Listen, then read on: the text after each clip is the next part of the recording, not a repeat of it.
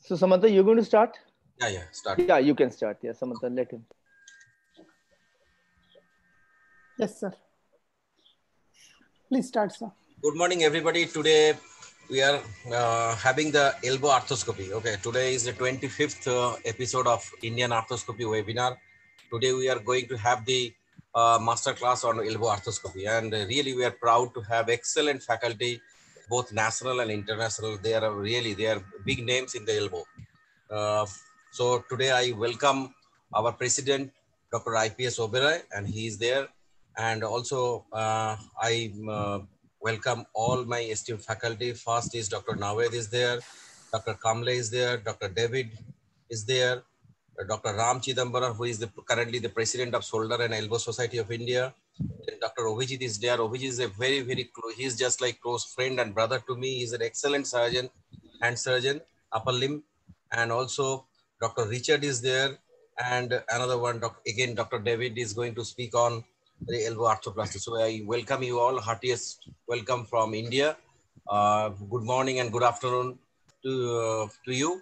And please, I think we can go ahead with the first lecture. IPS, it is okay? Yeah, it seems good. I think let us start with the first lecture. Our first lecture is by Dr. Nawaid Ahmed. Nawaid is an excellent upper limb arthroscopy surgeon from Nagpur. And he's going to talk about setup, portals, and indications. So all yours, Nawaid. Yeah. Your screen will start. So can you see my screen? Yeah, we can. That's good. Yeah. Okay. Okay. So good morning, everyone. I would like to thank Dr. IPS, Dr. Samanta, Dr. Sandeep, Dr. Satish for giving me this opportunity. The topic for today is elbow arthroscopy, and my talk is on indications, setup, and portals. So the indications for elbow arthroscopy are basically septic arthritis, synovectomy, loose body removals, post-operative or post-traumatic stiff elbows where you need to do an adhesive lysis or a capsulectomy, or when patients who have tennis elbow are refractory to conservative treatment, you do tennis elbow releases. And in cases of osteochondritis dissecans of the capitulum, I think we have a talk on this later. And some specific fractures of like the coronoid fracture or the radial fractures, which are treated arthroscopically. And in cases of ligament injuries where patients have instability or patients with pain due to a plica. So all these are the indications. There are some absolute contraindications to elbow arthroscopy where the joint is distorted either because of a malunion or a deformity, or there is heterotopic ossification around the elbow, or there is a previous history of a surgery where the ulnar nerve was transpositioned anteriorly. So all these make portal placements very unsafe and risk the neurovascular structures. With regards to anesthesia, we prefer general anesthesia because it provides good muscle relaxation and the patient is comfortable. But if there are some comorbidities, then we do it under regional anesthesia. But the problem with regional anesthesia is that we don't get to assess the post-op neurological status immediately. And I'm very wary whenever I do elbow arthroscopy, I want to know whether I've injured the nerve or not immediately. So that is one bad thing about it. With regards to the position, elbow arthroscopy can be done in the supine position, in prone and lateral.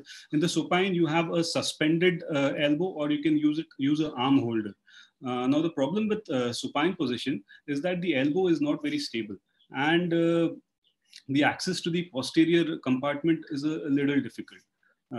In the prone position, you have a very stable elbow, but the airway access is compromised. So we use a lateral decubitus position wherein we get the best of both worlds. So we have a good airway access as well, and the elbow is also very stable. So we use the arm is placed over a padded support, and the elbow is placed at 90 degrees. Make sure that you have good medial access for your medial portals. And then you use traction about 2 to 3 kgs, and you use it to indicate. For traction, so today is World Technology Day. So this is my innovation. It's just a simple skin traction kit, which I make the patient hold before the induction and then just tie it up with a crepe bandage. With regards to instrumentations, a standard 30-degree scope, which we use for shoulder or knee arthroscopy, is fine. Sometimes you need a 2.7 mm scope for adolescent patients and some tight spaces. It is advisable not to use a side-vented infrocannula because the joint is very small, the capsule is very thin. So it might be that the cannula tip may be intra-articular, but the vents are extracapsular, leading to fluid extravasation in soft tissues. And then you can use your standard shavers, radiofrequency ablation devices. The trocar which you use should be blunt-tipped and conical, that you don't inadvertently scuff the cartilage. You need to use a Luer-Lock syringe for joint distension. We'll talk about it in a bit. You need mosquitoes, Wissinger rods. Retractors are very exclusive to the elbow, where you can use simple curved dura retractors to retract the anterior tissues, or you have company-made specific retractors as well. And then you have to use your handheld instruments depending on the specific procedure that you are doing. Coming to portals, there are a lot of nomenclature, a lot of portals advised, and there's a lot of overlap of names. For simplicity, the elbow is divided into an anterior compartment and the posterior compartment. In the anterior compartment, you have portals on the lateral side and on the medial side. In the posterior compartment, you have portals on the posterior and the lateral side, but not on the medial side, because posterior-medially, you have your ulnar nerve. So in the anterior compartment, on the lateral side, you have the proximal anterolateral portal, the mid-anterolateral portal, and the anterolateral portal. Now, one thing if you want to take away from this talk is that on the lateral side, the more proximal your portal is, it is safer, because if you see the course of the radial nerve, as it goes distally towards the radial head, the portal becomes very, very close. So proximal is safer. So the proximal anterolateral portal is made 1 to 2 centimeters proximal to the lateral epicondyle and just anterior to the intermuscular septum. It allows visualization of the medial joint space, the radiocapitular joint, and the lateral recess. And the distance to the radial nerve is 13 mm. Now, because of its close proximity to the radial nerve, the anterolateral portal is not used much. In fact, we just use the mid-anterolateral portal now, and with this we can visualize the radial head, the coronoid process, the coronoid fossa, and the trochlea. On the medial side, you have the proximal anteromedial portal, the mid-anteromedial portal, and the anteromedial portal.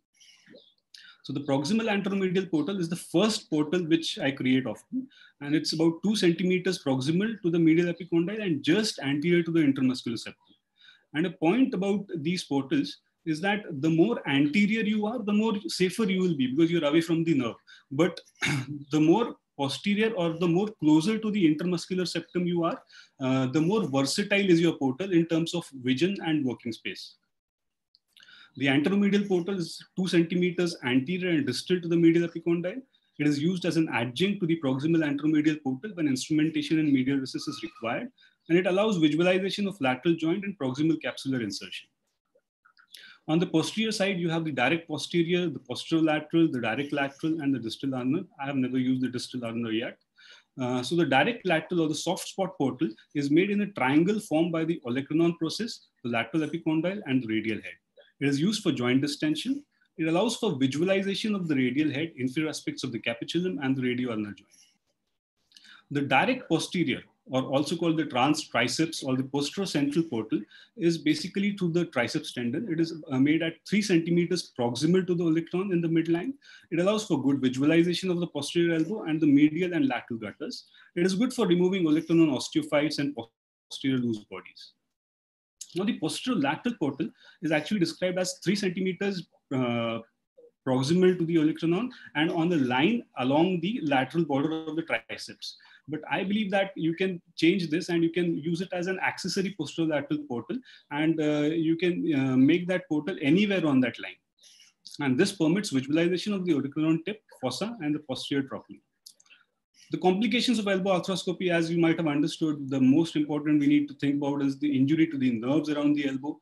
These have happened in the best of hands, but the fortunate thing is that these are mostly transient, and the ulnar nerve is the most commonly involved. And then the others are the common complications which we see with other arthroscopies. So just to avoid these complications to the nerves, there's something which are very exclusive to the elbow.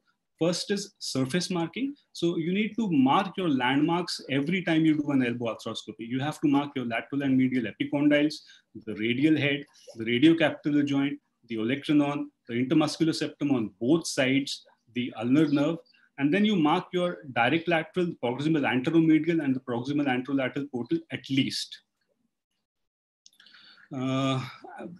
Like the hip, we also have to distend the elbow before we start our surgery. Why? Just you look at the figure on the left, upside. If you put a scope in a non-distended elbow, you see your scope and your instruments are abutting the capsule on one side. On the other side, it's the neurovascular structures, especially the radial nerve, which is just abutting the capsule. You see the kind of risk you are having there. But once you distend the elbow, the capsule pushes the neurovascular structures away and it becomes less risky. So I usually use a 18 gauge spinal needle and I put it in the lateral soft spot. And then I use a Luer lock syringe with a 3-way and 10 centimeter extension. A normal elbow would take about 15 to 20 cc of fluid.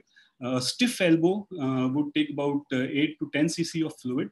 And once you are done, you should get a nice backflow. That is when you are sure that you have distended the joint.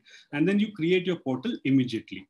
A point about joint distension is that joint distension increases the distance between the bone and the capsule, and not between the capsule and the neurovascular structures. So it is advisable not to use the shaver against the capsule, use a punch instead.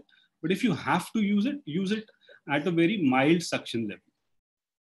And in the end, just a point on how to make your portals with respect to elbow arthroscopy. It's called a nick and spread technique, wherein you use the blade to just incise the skin, don't go deep. Then you can use a mosquito to spread the subcutaneous tissue. So this avoids injury to the subcutaneous and the deep nerves. And then you palpate the bone with your mosquito and then go along. So, and you aim distally towards the joint. A pop is felt when you negotiate the capsule and reach the joint. So the take home from my talk should be that knowledge of neurovascular structures is very important in elbow arthroscopy. You need to ask for a history of ulnar nerve transposition every time. And you need to position your patient properly so that you have access to both the compartments. And I don't use a pressure pump. And you should precisely locate all landmarks. You should mark them. And you should always insufflate the joint. And the first portal which usually is created is the proximal anteromedial portal. You use an 18 number spinal needle for others and use the nick and spread technique for making your portals. Thank you. Thank you, Nawaid, for the start of the ball rolling. Now, IPS, we'll take there are two questions coming for you, Nawaid. Yes, sir. Number one, you said you don't use a pump, but is anybody in the faculty who's using pump, and if at all, at what pressures would you use it? I think we are not using the pump. Yeah. That's the question. So nobody is using pump? No, I do use the pump. I use the pump around the 50 milligram pressure. So Ram, you said 50 milligram flow rate outside. Okay. I also use the pump. You should not let the fluid to be accumulating in the elbow. That makes surgery difficult. So you have an outlet that you have a free running outflow. Okay. Can you hear me? Yeah, we can hear you. Yeah, I also use a pump, especially if hopefully my video will work. You can see that when I release the anterior capsule, the space collapses, and I try to maintain that space, but I do that last so I don't get too much distension of fluid. But I agree that for most of the procedure, you don't need a pump, but when you start losing the capsule, that's when I need it at the very end of a contracture release. Okay, Nawaid, can you answer your screen? And the other question to you, Nawaid, is in a stiff elbow, do you manipulate it gently before doing arthroscopy, or you just would go ahead and do an arthroscopy? No, I would just go ahead and do an arthroscopy. Don't manipulate. I think it is just like the shoulder, because if you manipulate, it's going to bleed and there is a problem. Yes, David? Yeah, true, sir, true. And it's very uncontrolled. When you're going to do an arthroscopy, it's a very controlled procedure. Why do you need to do a manipulation initially? I think the soft tissues are just too contracted to really get any meaningful manipulation. But at the end of a release, then I will do a little bit of a stretch, and then I will try to splint it in that position for a few days. Yeah, I agree with David. The tissues are so contracted, there's very little value in trying to do a manipulation before the arthroscopy. The last question here before we go to the next presentation is, do you give some kind of nerve blocks also for pain relief after an elbow arthroscopy, like shoulder surgeons would often do a scalene block for it? No, sir. I mean, if there is, I think the question is pertaining to a stiff elbow release, and after that, for the physiotherapy, you might need pain relief. But I would rather give a fentanyl patch rather than giving a block. I think that when you do, using some kind of blocks around the elbow. Yeah, Ram. When you do adequate release and then they have a good pain-free movement, they can go straight mobilization of elbow. But if you're doing this for a very stiff elbow, you want movement and you have pain, I normally recommend indwelling brachial plexus catheter and then mobilize the elbow without pain for 2 days, as well as in the keep the patient in the hospital. And do that. Any other faculty who's giving some nerve blocks for pain relief after? I prefer blocks for anesthesia over general. To me, it's safer, and then patients don't wake up in pain. So anytime, if I just do upper extremity. So if I'm doing something simple in the hand, I do local. If I'm doing something higher up in the arm, I do a block almost always. Even if I'm doing a shoulder, I'll do an interscaling block before they get the general anesthesia, because I need a lot less medicine and they're a lot more comfortable after surgery. But of course, it depends on your anesthesia team and how comfortable they are to do blocks and what their complication rate is. Abhijit, you take on point. Abhijit, please. One quick note of caution, especially for those who are perhaps just beginning their elbow arthroscopy, is to first verify the neural status. So it's a good idea to leave an indwelling catheter preoperatively, and then once you have verified that the patient is moving his fingers, neurological status is good, I think then you can infiltrate the anesthesia for pain relief, but not before. So people who are at advanced stages of arthroscopy can perhaps do it under a block, but maybe people who are just beginning, I think it's a good idea to do it under general anesthesia, verify the neurological status when the patient wakes up, and then give a block. Just my thought. Is there a role of a local nerve block around elbows, like you do for sometimes wrist or maybe hand? Is it just brachial block then? Richard, your take on that. Richard, please. Richard, is it a scalene block or is it a local elbow block after surgery? I don't use any type of neurological block before or after elbow surgery. And David, you said the blocks. Is it a scalene block? It's infraclavicular block that they use most commonly now. Okay, perfect. Yeah. Perfect. So that's okay. Okay, we can move. Can I make a comment? Yeah, please.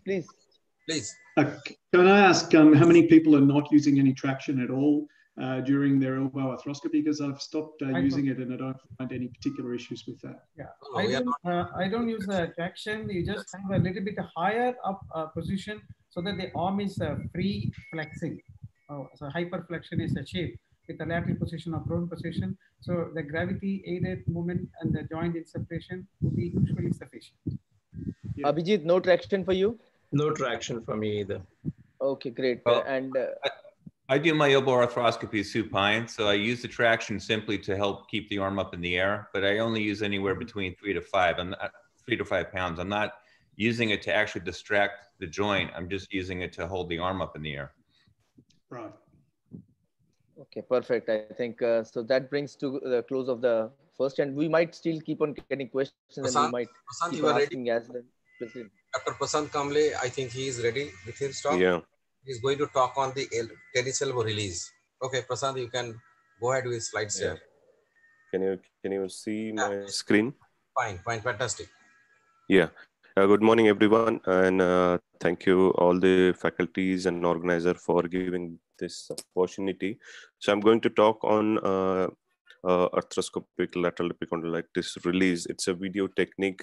So why arthroscopy? Because it has, as we all know, that it has its own advantages, that we can see joint directly, we can address the intra-articular pathology under vision and small incision faster rehab. So this is the one of the gym trainer patient we had presented to us with lateral epicondylitis and has taken injection and all non-surgical treatment, and on arthroscopy we found that there is a cartilage defect on radial head, and that was the source of his pain. So as it has advantages, so it has disadvantages as well. So it is technically demanding procedure, little long learning curve, and you have to work in a little narrow space or small space compared to the knee and shoulder, and close proximity of neurovascular structure. As previous speaker I told, there is transient, most of the cases they have the transient neuropraxia, so neurovascular damage is also possible there. So this I'm going to show a video technique for ECRB release. So this is a patient, middle-aged, homemaker by occupation, suffering from lateral epicondylitis since almost 6-7 months, and she had undergone all non-surgical treatment, and she is not able to do her activities of daily living. So that's her MRI. You can see clearly there is a lesion in the common extensor origin, and I use this lateral position. The portals has been talked by the previous speaker. So we need 2 portals for this procedure. One is on lateral side. You can use anterolateral portal. That will be your working portal. And this is small surface marking olecranon radial head, and you have soft spot there. You can, yes, as rightly said by the Dr. Nawaid, you need to distend your joint before you start your procedure, which I've already done. So that will push your neurovascular structure entirely and will give you more space to work in safely. So this is your medial portal, lateral epicondyle ulnar nerve, and I'm into the anteromedial portal already. So those surface marking. And once these are this is your viewing portal. Once you are inside the joint, you make a diagnostic round, look for the any abnormality, that is your radial head. And is there any other pathology like a synovial plica, synovitis, anything that you can take it out. So capitulum, radial head, coronoid, and trochlea. This is from your ulnar side, the anteromedial portal.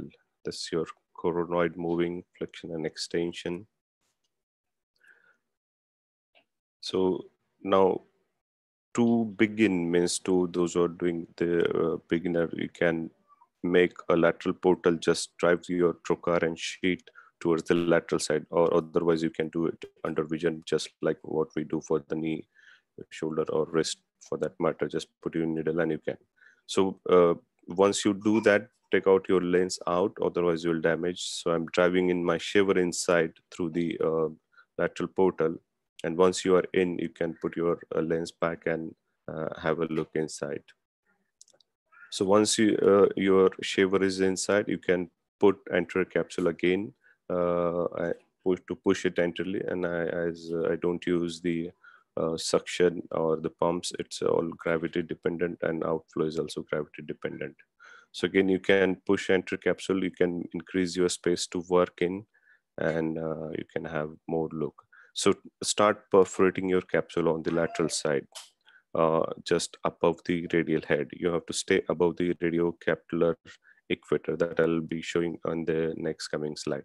So once you are making your capsular perforation, you'll start seeing your red muscle fiber. But where you have to stop, that I'll show you. Once you're seeing, so this is a little bit of anatomy, the origin of brachioradialis, extens carpa radialis longus, and below that you have the ECRB.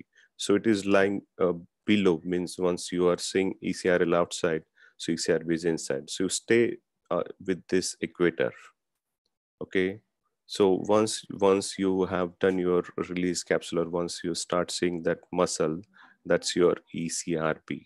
And you either at this stage, you can do RF probe and you can release your ECRB, or you can just shave off the ECRB tendon and you can complete your procedure. This is what you, the muscles arrangement inside the joint. Once top is ECRL and then ECRB. This is your end of procedure. Once you're tuberoided, once you're seeing your red muscles, the ECRB tendon is completely torn. So this is what I use. I don't stitch the portals. I use the sterile strips post-surgically. And this is the patient pain-free completely at post-operative period. So look at those scar marks, very small, almost non-visible. That's the advantage of your doing the elbow arthroscopy. So post-operatively, I keep them on rehab or physiotherapy department takes over. I don't talk much about it. So they go with in a phase-wise manner. Phase 1, just reduce the inflammation and minimal ADL. Phase 2, that lasts for 2 to 4 weeks with passive combined RM till the patient tolerance, and the later those patients who are athlete or those who need more high functional demand should undergo this phase. Otherwise, most of the patient, they do well with phase 2 post-op only. So to conclude, arthroscopy has its own advantage and disadvantage as well. And it has a little longer learning curve than the open procedure. Stay within safe zone, stay within the equator. Otherwise you'll damage the radial collateral. And as the literature suggests, that functional outcome comparing ECRB release with arthroscopy in an open procedure is almost equal. Some open procedure have more infection rate and overall, but overall it is more or less the same. And whenever, if you find any difficulty in doing the arthroscopic procedure, don't hesitate to convert to the open procedure, because there is nothing wrong with the open procedure as well.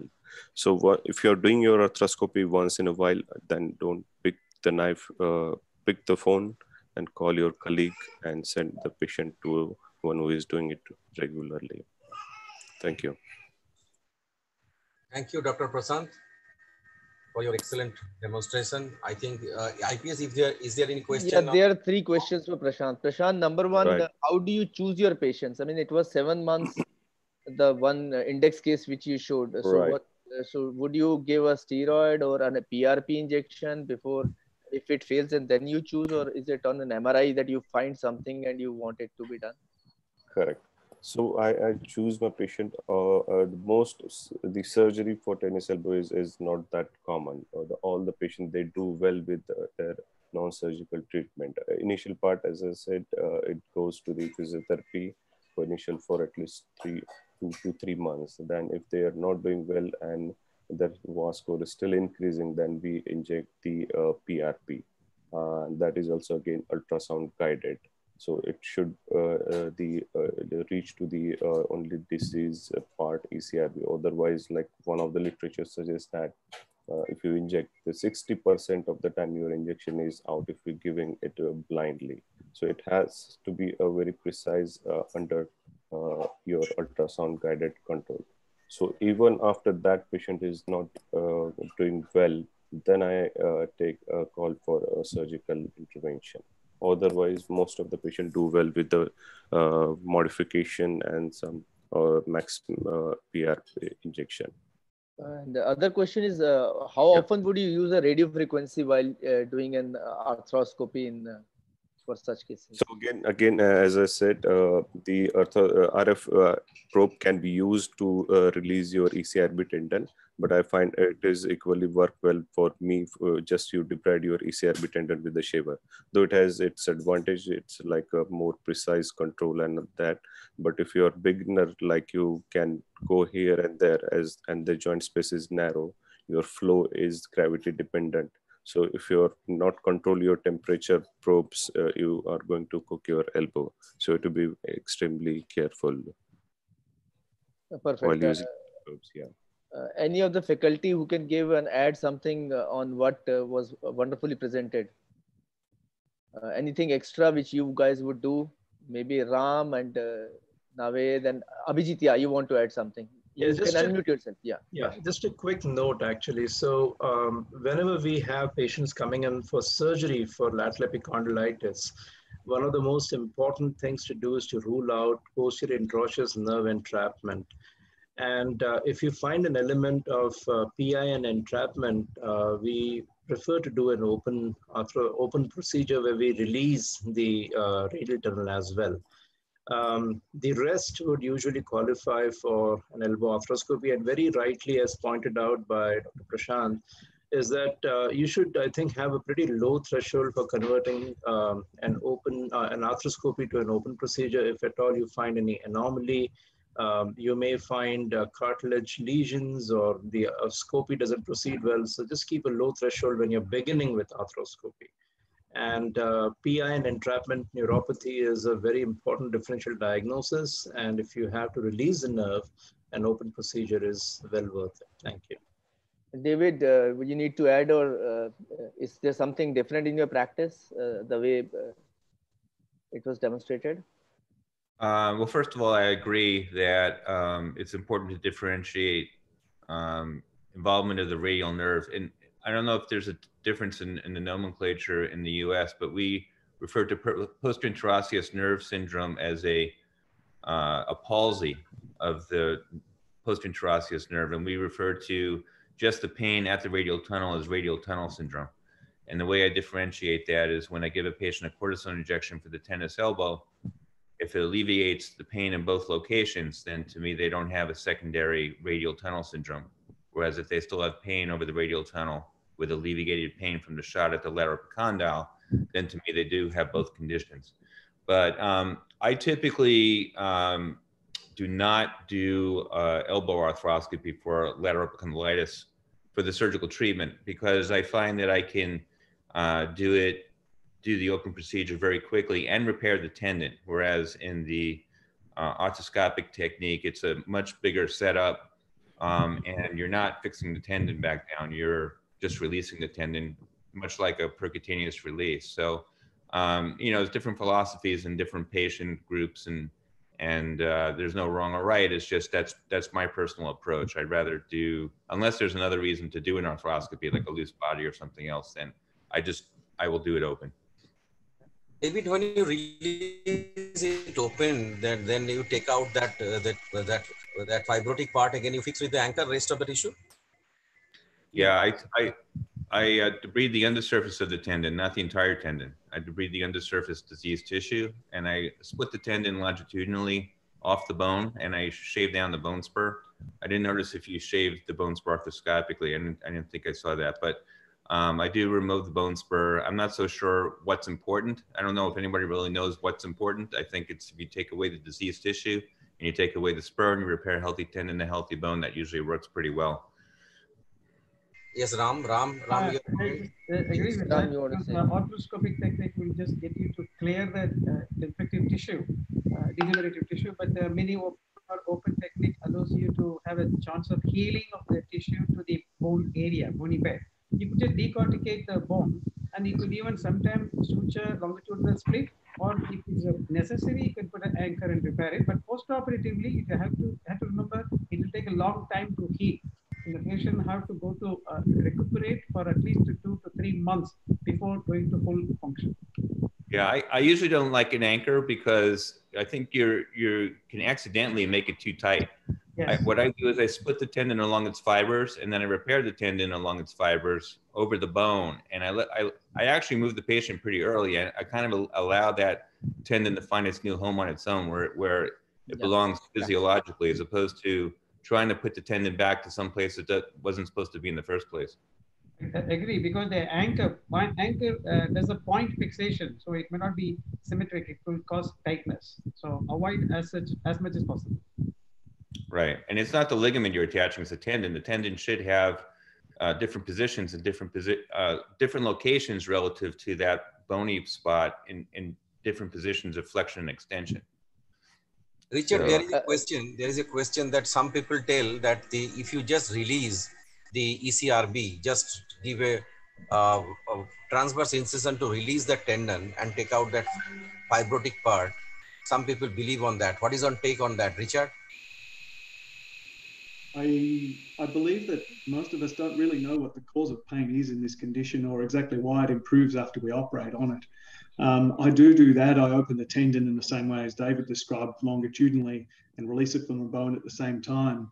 I remove the gelatinous and abnormal material from the tendon substance, and then just close it side to side without any reattachment to bone, so no anchor use. And it seems to work. I mean, I honestly don't really know exactly why, and a lot of different approaches to this same condition work out. But I like the idea of removing that abnormal material under direct vision. I think in tennis elbow, the old Jones technique is like that, clearing that anything you do like the hen, it will be cured. Right, it's a little bit like that. It's the Jones idea, same old Robert Jones idea. That's it. Abhijit. Yeah, one very quick point.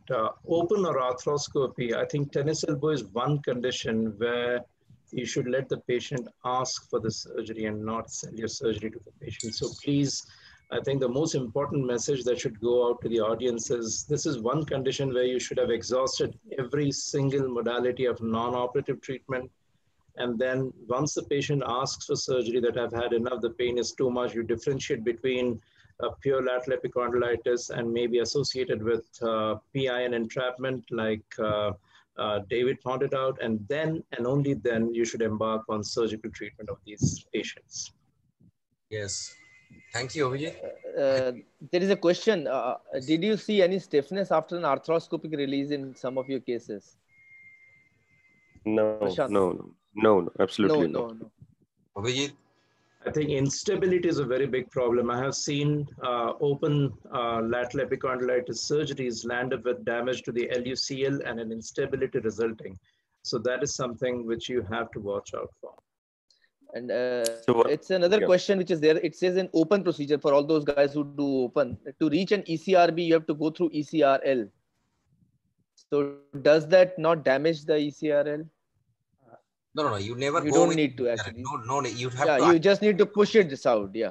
Yes. You have to identify which is ECRB. You cannot touch the ECRL. Yeah. So I think we are on with the questions. Samanta, no more questions. Yeah, you can. So I will request our friend from California, David. All yours now. He's going to talk on the arthroscopic stiff elbow release. If this works. Yeah, definitely it will work.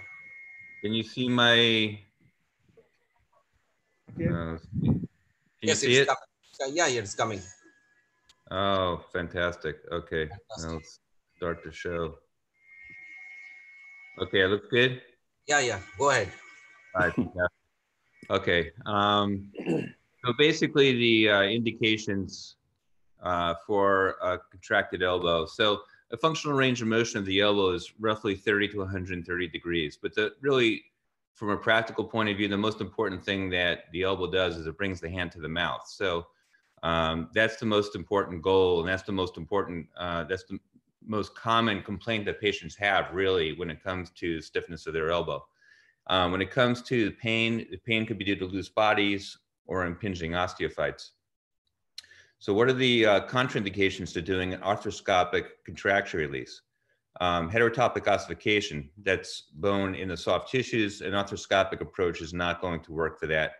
And is a previous ulnar nerve transposition a contraindication? Well, a lot of people would say it is. However, in my experience, if a patient's had a transposition, you can make a small incision, identify the nerve. This is obviously not a small incision in this picture, but and then put a Penrose around it, and then you can work around it, and then you can even do a posterior medial portal if you need to. So Dr. Ahmed's already spoken a lot about this, different positioning, prone, lateral supine. I do mine in supine position. So as I mentioned already, I use about 3 to 5 pounds just to keep the arm elevated. And with enough weight on the arm, it will stay in a straight position or in a flex position as I'm working. I do use a pump, but a gravity is fine. I use a pump mostly to maintain the space in the anterior compartment when I'm doing a contracture release at the very end of the procedure. Also, Dr. Ahmed mentioned 4.0 knee scope or 2.7 scope. We have a 2.9 long scope, which in my experience works well for both the anterior and posterior, so we don't have to switch cameras. Same steps, distending the joint, inflating tourniquet if you're using a tourniquet, keeping the incision superficial, dissect down with the hemostat. You want to dilate the portal with the hemostat, and you want to avoid going in and out of the anterior portals. Also previously mentioned distending the anterior joint with fluid in order to make it easier to get the camera in there to get started. The portals, again, already mentioned. The only mention I want to make about portals is that a lot of people will talk about 1 centimeter from here and 2 centimeters from there with where the portals go. I think it's more important to know the anatomy and know the soft tissue structures you're trying to avoid. And with that knowledge, you can make your portals, because if you're working on a 14-year-old girl or a large, heavy man, the measurements are going to be different. Actually, one point I want to make here is that I wrote here posteromedial portal, as I already mentioned. If the ulnar nerve is transposed and you have a penrose around the nerve and you know where it is, you can make a posteromedial incision. I also have written about a mid-radial portal, which goes halfway between the soft spot portal and the anterior portal for work around the radial head. So contracture release, if you're trying to do a flexion contracture release, you're trying to improve extension. So to do that, you need to excise the osteophytes in the back part of the elbow, both off the olecranon and the olecranon fossa, and you need to release the anterior capsule. If you're doing an extension contracture release, you're trying to improve flexion. So you need to excise the coronoid process, the coronoid fossa osteophytes, and if there are radial fossa osteophytes, you need to release those as well. Otherwise, the radial head will impinge on those. You need to release the entire capsule off the distal humerus posteriorly from medial column to lateral column. And you need to do a partial open excision and excise the posterior aspect of the ulnar collateral ligament. So unfortunately, doing a extension contracture release is not purely arthroscopic. So I have a case here, a 33-year-old male firefighter who he had no injury, but had pain, stiffness, locking with 35 to 115 degrees of motion, but had full rotation. Here in his AP view, we get 2 different APs, because when a patient can't extend their elbow, we get one perpendicular to the humerus and one perpendicular to the forearm to see across the joint better. And here you can clearly see in the lateral view, anteriorly there is a big coronoid osteophyte, as well as loose bodies anteriorly and a posterior olecranon osteophyte. Here's a sagittal MRI where you can see the loose bodies and bone spurs. And here's the surgery. Let me see if I can get rid of the sound.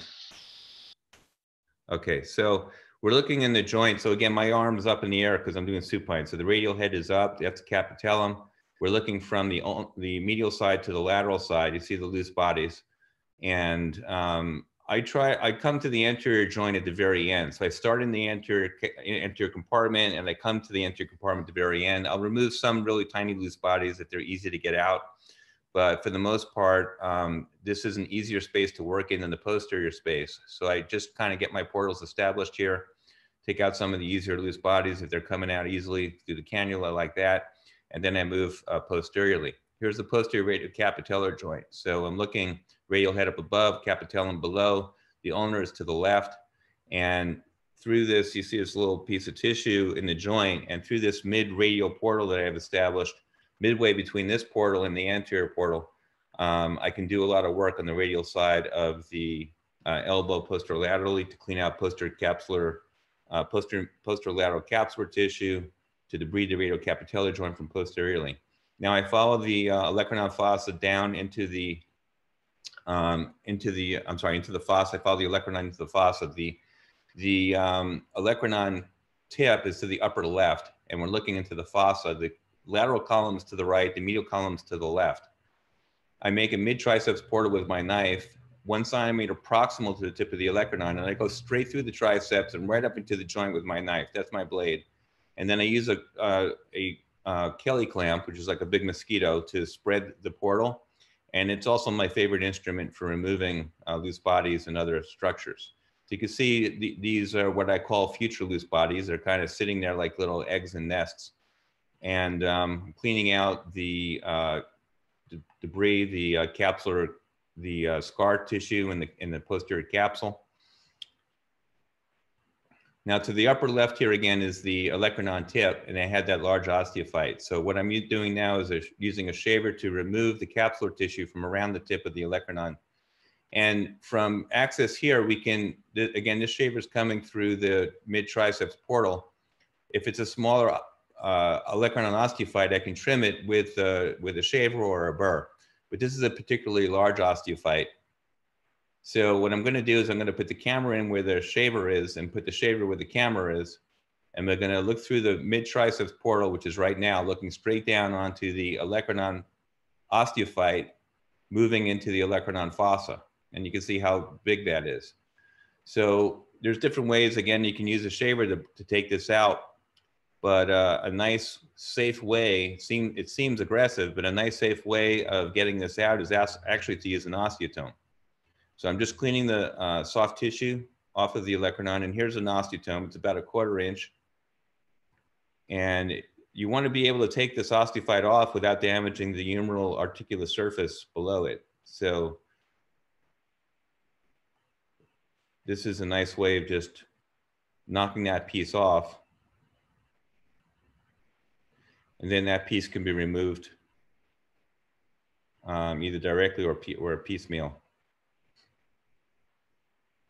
And you can get a nice, smooth, flat cut right across using that osteotome. One thing you want to be careful about when you bring these pieces out of the portal, you want to make sure you don't leave any pieces in the soft tissue, like I do right here. So you want to try to avoid that kind of thing from happening. Now, I switched the portals back again. So now we're looking at the olecranon fossa up above, and this is the capsule and soft tissue off the back of the humerus. I'm using the same knife I used for my incision to release the capsule off of the back of the humerus. So we're looking at the mid-humerus in the middle here. The lateral column is to the right, the medial column is to the left. The only thing we can injure here is the ulnar nerve medially. So it's very safe to take the knife and put that in there and cut that get that capsule off of the humerus, started with a knife, and then you can use this freer to make sure it's completely free. You basically want to see muscle.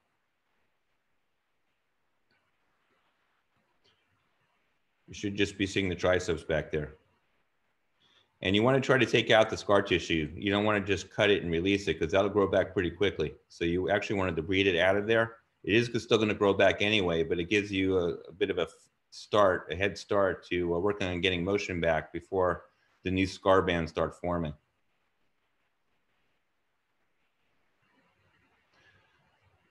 So in this patient, I'm doing both a flexion and an extension contracture release, not an aggressive flexion one. I didn't need to open him, but I released the capsule here. And now I'm going to go back in the front part of the joint anteriorly, remove those big loose bodies. Now, sometimes they don't fit through the capsule. You can try to shave them down or cut them down, or you can, I'm sorry, they don't fit through the portal. So you can, or you can bring them right up against the portal and then pull the entire cannula out. Try to avoid going back in and out with the instruments anteriorly to avoid damage to the nerves. But as you start working, going back and forth with the portals, those portals kind of stay open. This is the now we were looking from the radial side to the ulnar side, and this is the coronoid process, that large osteophyte. So I'm going to shave that down. Again, you can use an osteotome. If you're going to use a shaver, you want to do this with a flexed elbow so that you're not shaving up against the distal humerus below and damaging that cartilage. And a good landmark to go by is the radial head, because the coronoid process should be flush with the radial head. Sometimes another loose body will just pop up and surprise you. You can use X-ray also to make sure you can remove the loose bodies, but it's tough even with the X-ray sometimes. So the coronoid process is released. If there was a coronoid fossa osteophyte, I would have released that as well. Now we switch the portals again. So here's the capsule. And from condyle to condyle, I start in the center and I shave from the center of the joint back towards the condyle. So that I've already done the ulnar half, and now I'm shaving the radial half of the capsule. You want to stay close to the humerus when you do this to stay away from anything important, any important structures. You want to see nothing but muscle or fat up there, and that's it. So here's a post-op X-ray. The osteophyte's removed, the loose body is removed. And after only 2.5 months, he had a significantly better range of motion, 20 to 135. But patients will continue to improve over even 4 to 6 months. They're very swollen. They don't move very well at first. And of course, they have to be motivated. Thank you very much. Thank you, David. Thank you very much, David.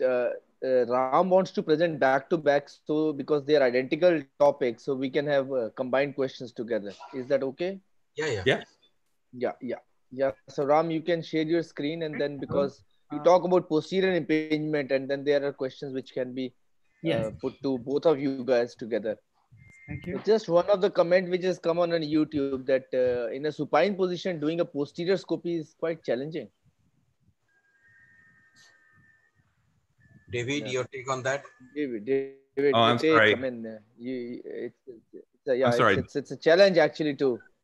So it's basically for you. You do it in supine. So working on the posterior part of the humerus is yes. I'm working up.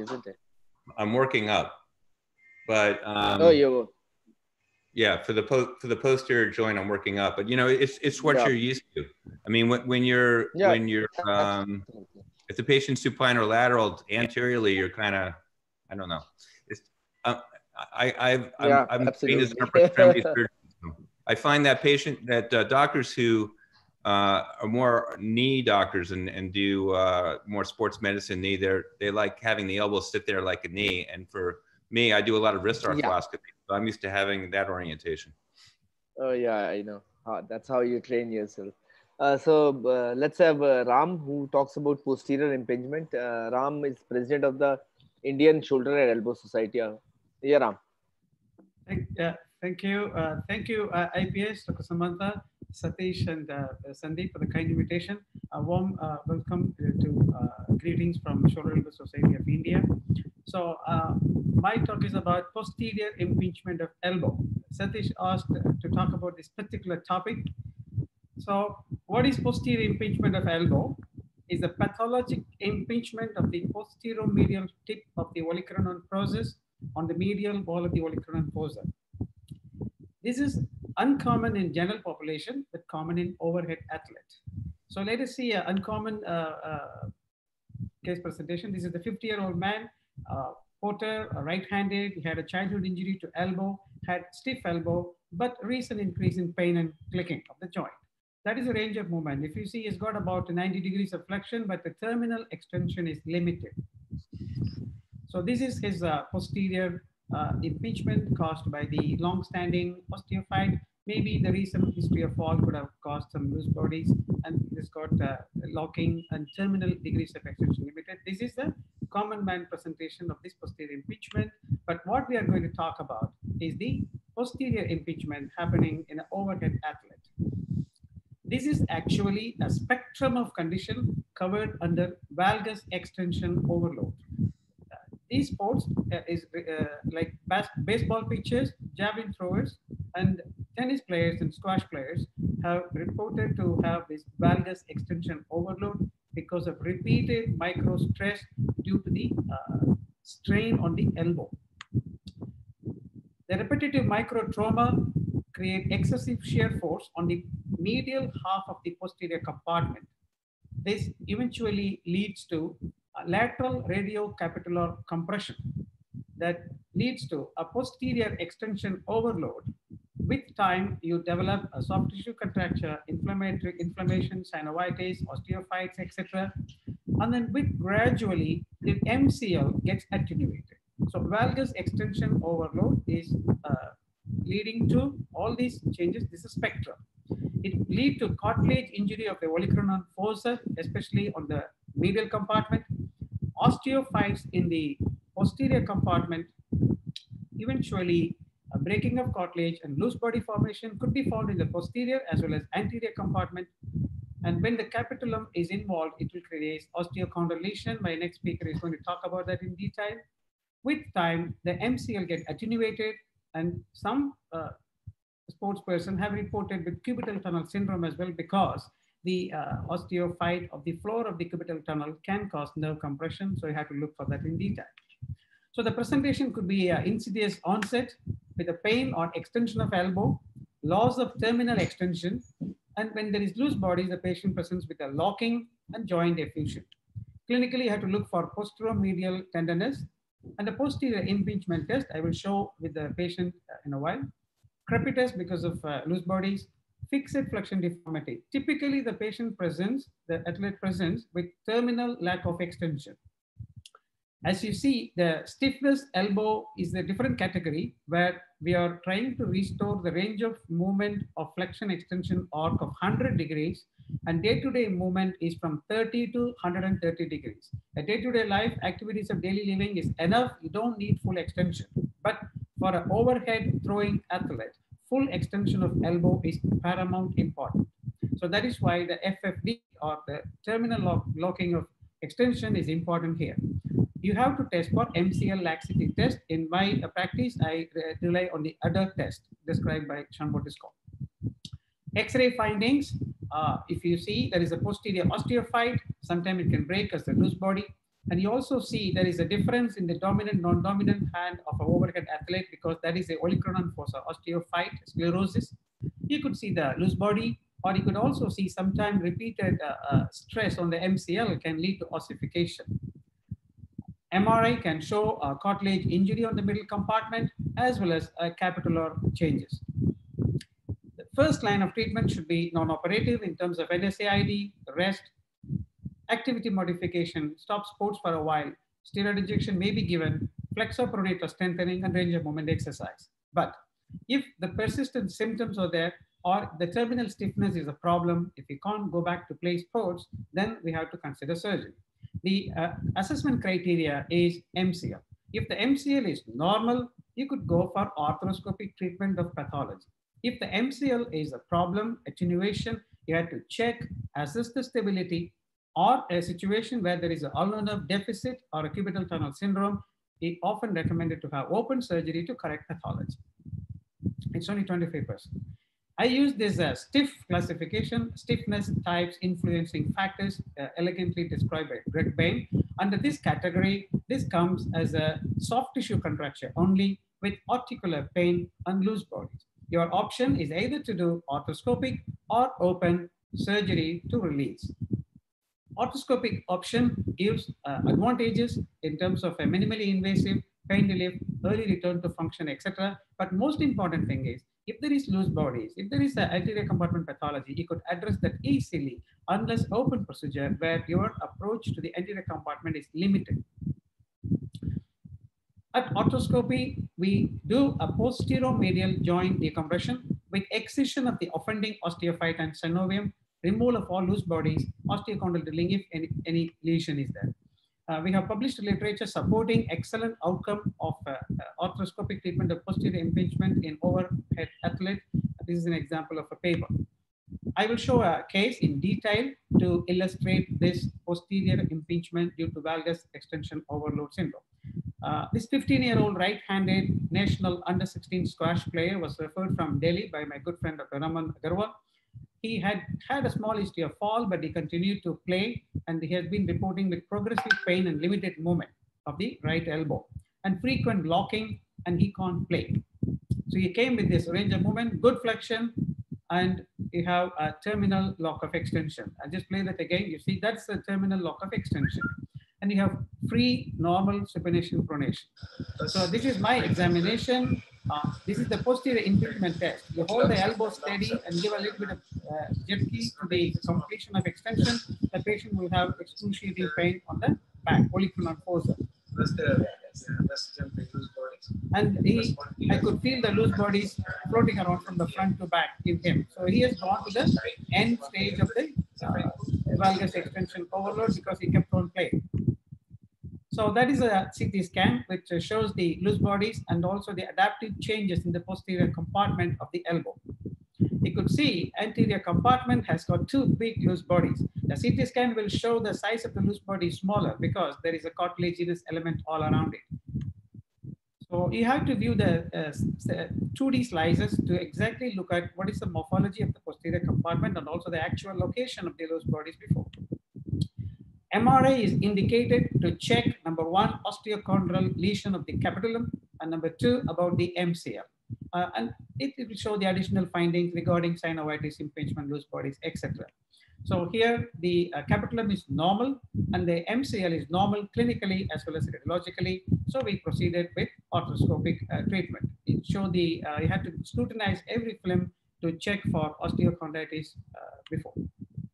So in my practice, I use general anesthesia, no regional block for the operation, but it might be needed if the patient complains of pain afterwards.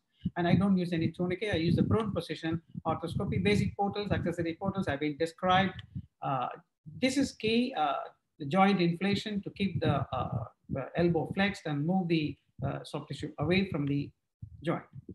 As the classical portals have been used, I use the on-demand portal for the lateral. And this is the posterior compartment. You could swap these, the scope and the shaver or the burr. You can swap and then complete the posterior compartment. So at arthroscopy, you have to evaluate and treat all compartments. This is very important because it's a spectrum of a condition. This is not only posterior compartment. Removal of osteophyte in the olecranon fossa and the olecranon tip, synovectomy and removal of loose bodies. The loose body removal, David had shown elegantly, grasp it longitudinal, don't lose sight of it. Try to take it as a whole because if you piecemeal, the piecemeal will float around everywhere.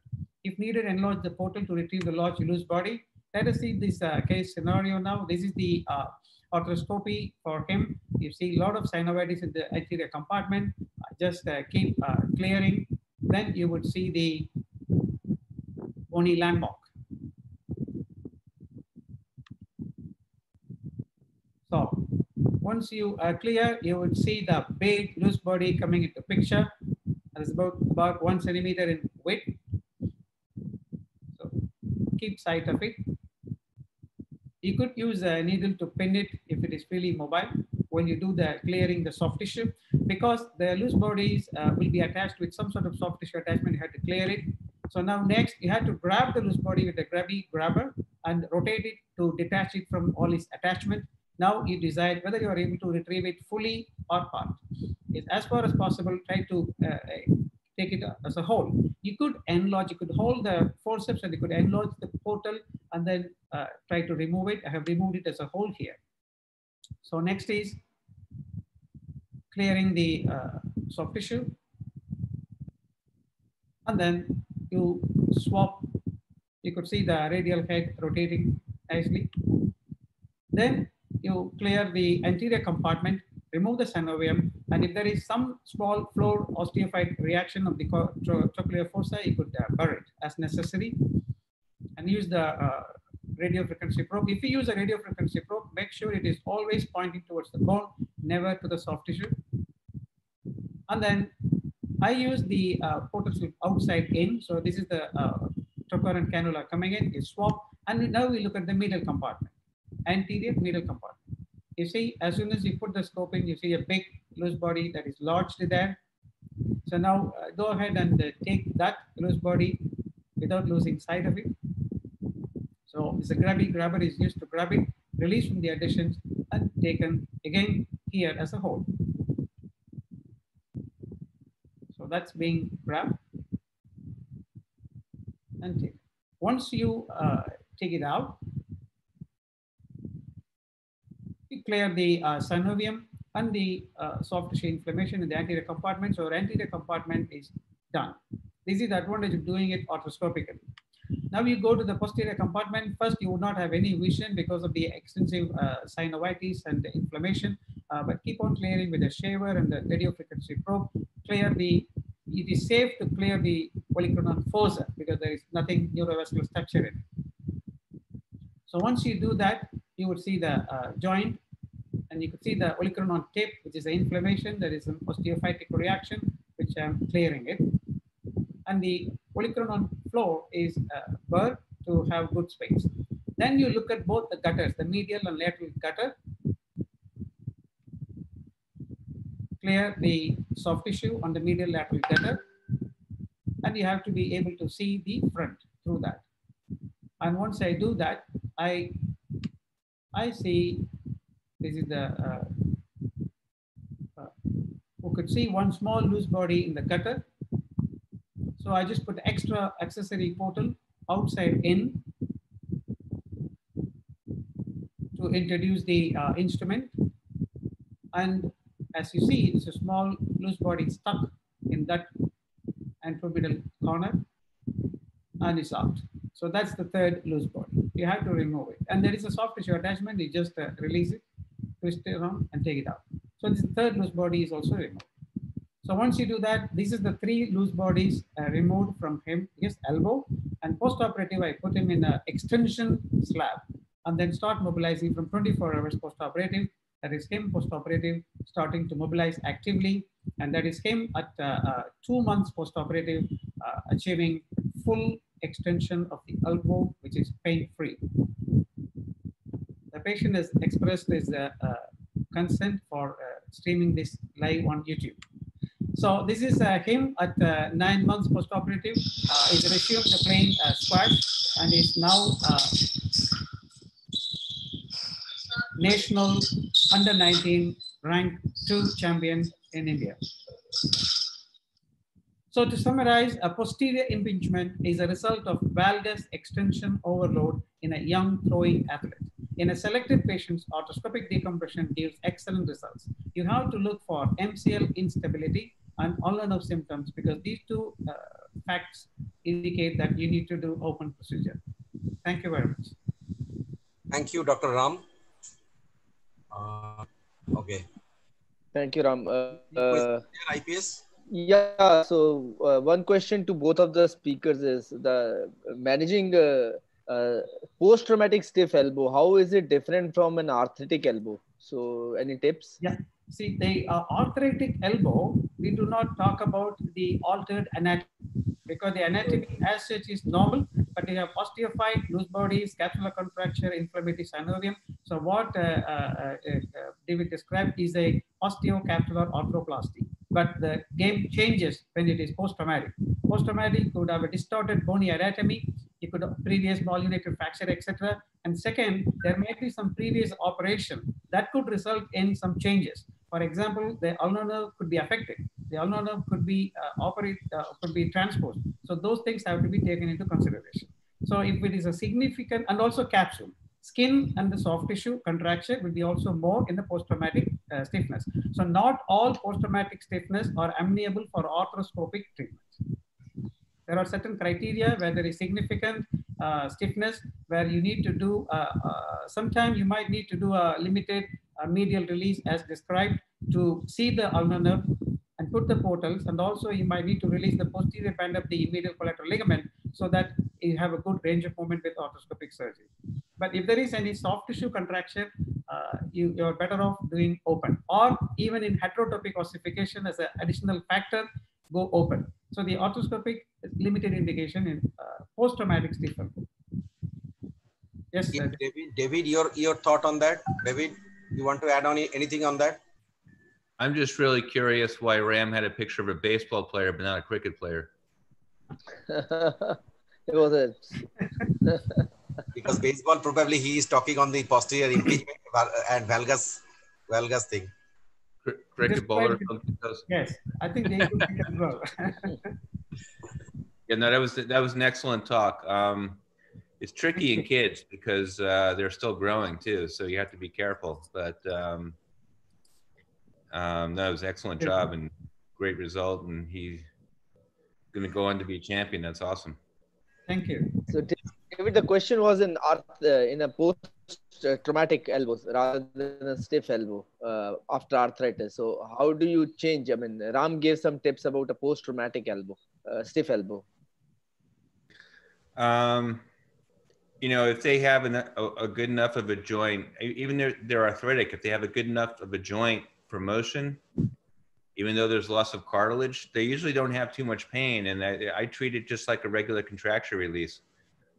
When they really are getting enough wear of with the bone on bone and it's non-congruent, and they start getting even like catching where bone will start catching another at the articular surface, then it really becomes more like an arthritic elbow, where you really have to start thinking about more aggressive open procedures like arthroplasty. Is there a role of supplementation after arthroscopy in an arthritic elbow? So David, for you. Not in my practice. So I don't think David, anything's been shown to. I don't think anything's been shown to help that, and I've not. I don't use any supplement after surgery. Does anybody on the panel do that? Not in my practice. I think the after stiff elbow release, you have to mobilize. That is the key. Yes. Visco supplementation is not at all indicated for the steep elbow, I think. Yes, not at all. Yes, Abhijit, you take on that. Yeah, no, I have a question for all the faculty here. And the question is, how do you deal with the ulnar nerve once you're done an elbow release, whether open or arthroscopic especially? And then if you find any ossification in the cubital tunnel region, how do you deal with that? How do you deal with the ulnar nerve? I think if there is a issue with the ulnar nerve, concern, I do a limited incision on the medial side.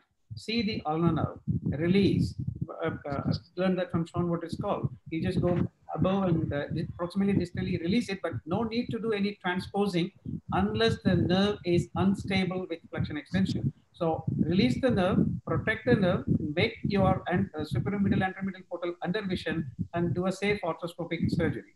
But at the end of the operation, you don't need to do transposition unless it is unstable from its location. Second thing, when you do the medial, when there is a stiffness which is more than 90 degrees stiff, you might need to release the posterior band of the MCL at the end of your surgery as well to get full extension. So yeah, I agree 100%. Can I just make a point? I'm sorry, you're saying something, David? No, I said I agree 100%. So the take is that in an arthritic elbow, it is not like the cubital tunnel where the adipofascial tissue is still present and the nerve can glide very well. So your threshold for transposing would be snapping of the nerve, and which is good. But I feel when you're done a release for an arthritic elbow or a stiff elbow, irrespective of whether the nerve is snapping or not, when the patient starts flexing his elbow so the nerve has been at that position for quite some time, and when further flexion is achievable, the nerve tends to get stretched more than it should. And I've seen a couple of cases in my early practice develop some clawing and some ulnar nerve symptoms. Almost always systematically do an anterior transposition of the ulnar nerve whenever I'm dealing with elbow stiffness. Yeah, that's a good point. Yeah. Ram, there's a question. Yes. That in cases like overlet syndrome, which you showed, a couple of these cases also have an MCL laxity. So how do you deal with the MCL laxity? If you look at it, this the MCL injury or laxity coming from that is different as a part of valgus extension overload is not always significant.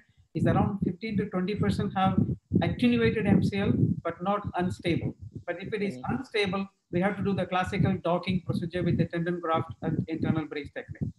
If it is unstable, in those cases, we have to be open.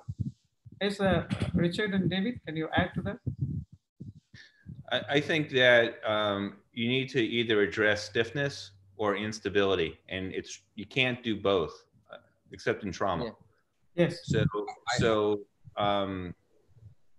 if I do a contracture release and they're unstable, I still want to move them right away. And if I can't really do a reconstruction of a ligament where I'm going to want that to be immobilized. So to me, the first goal is the motion.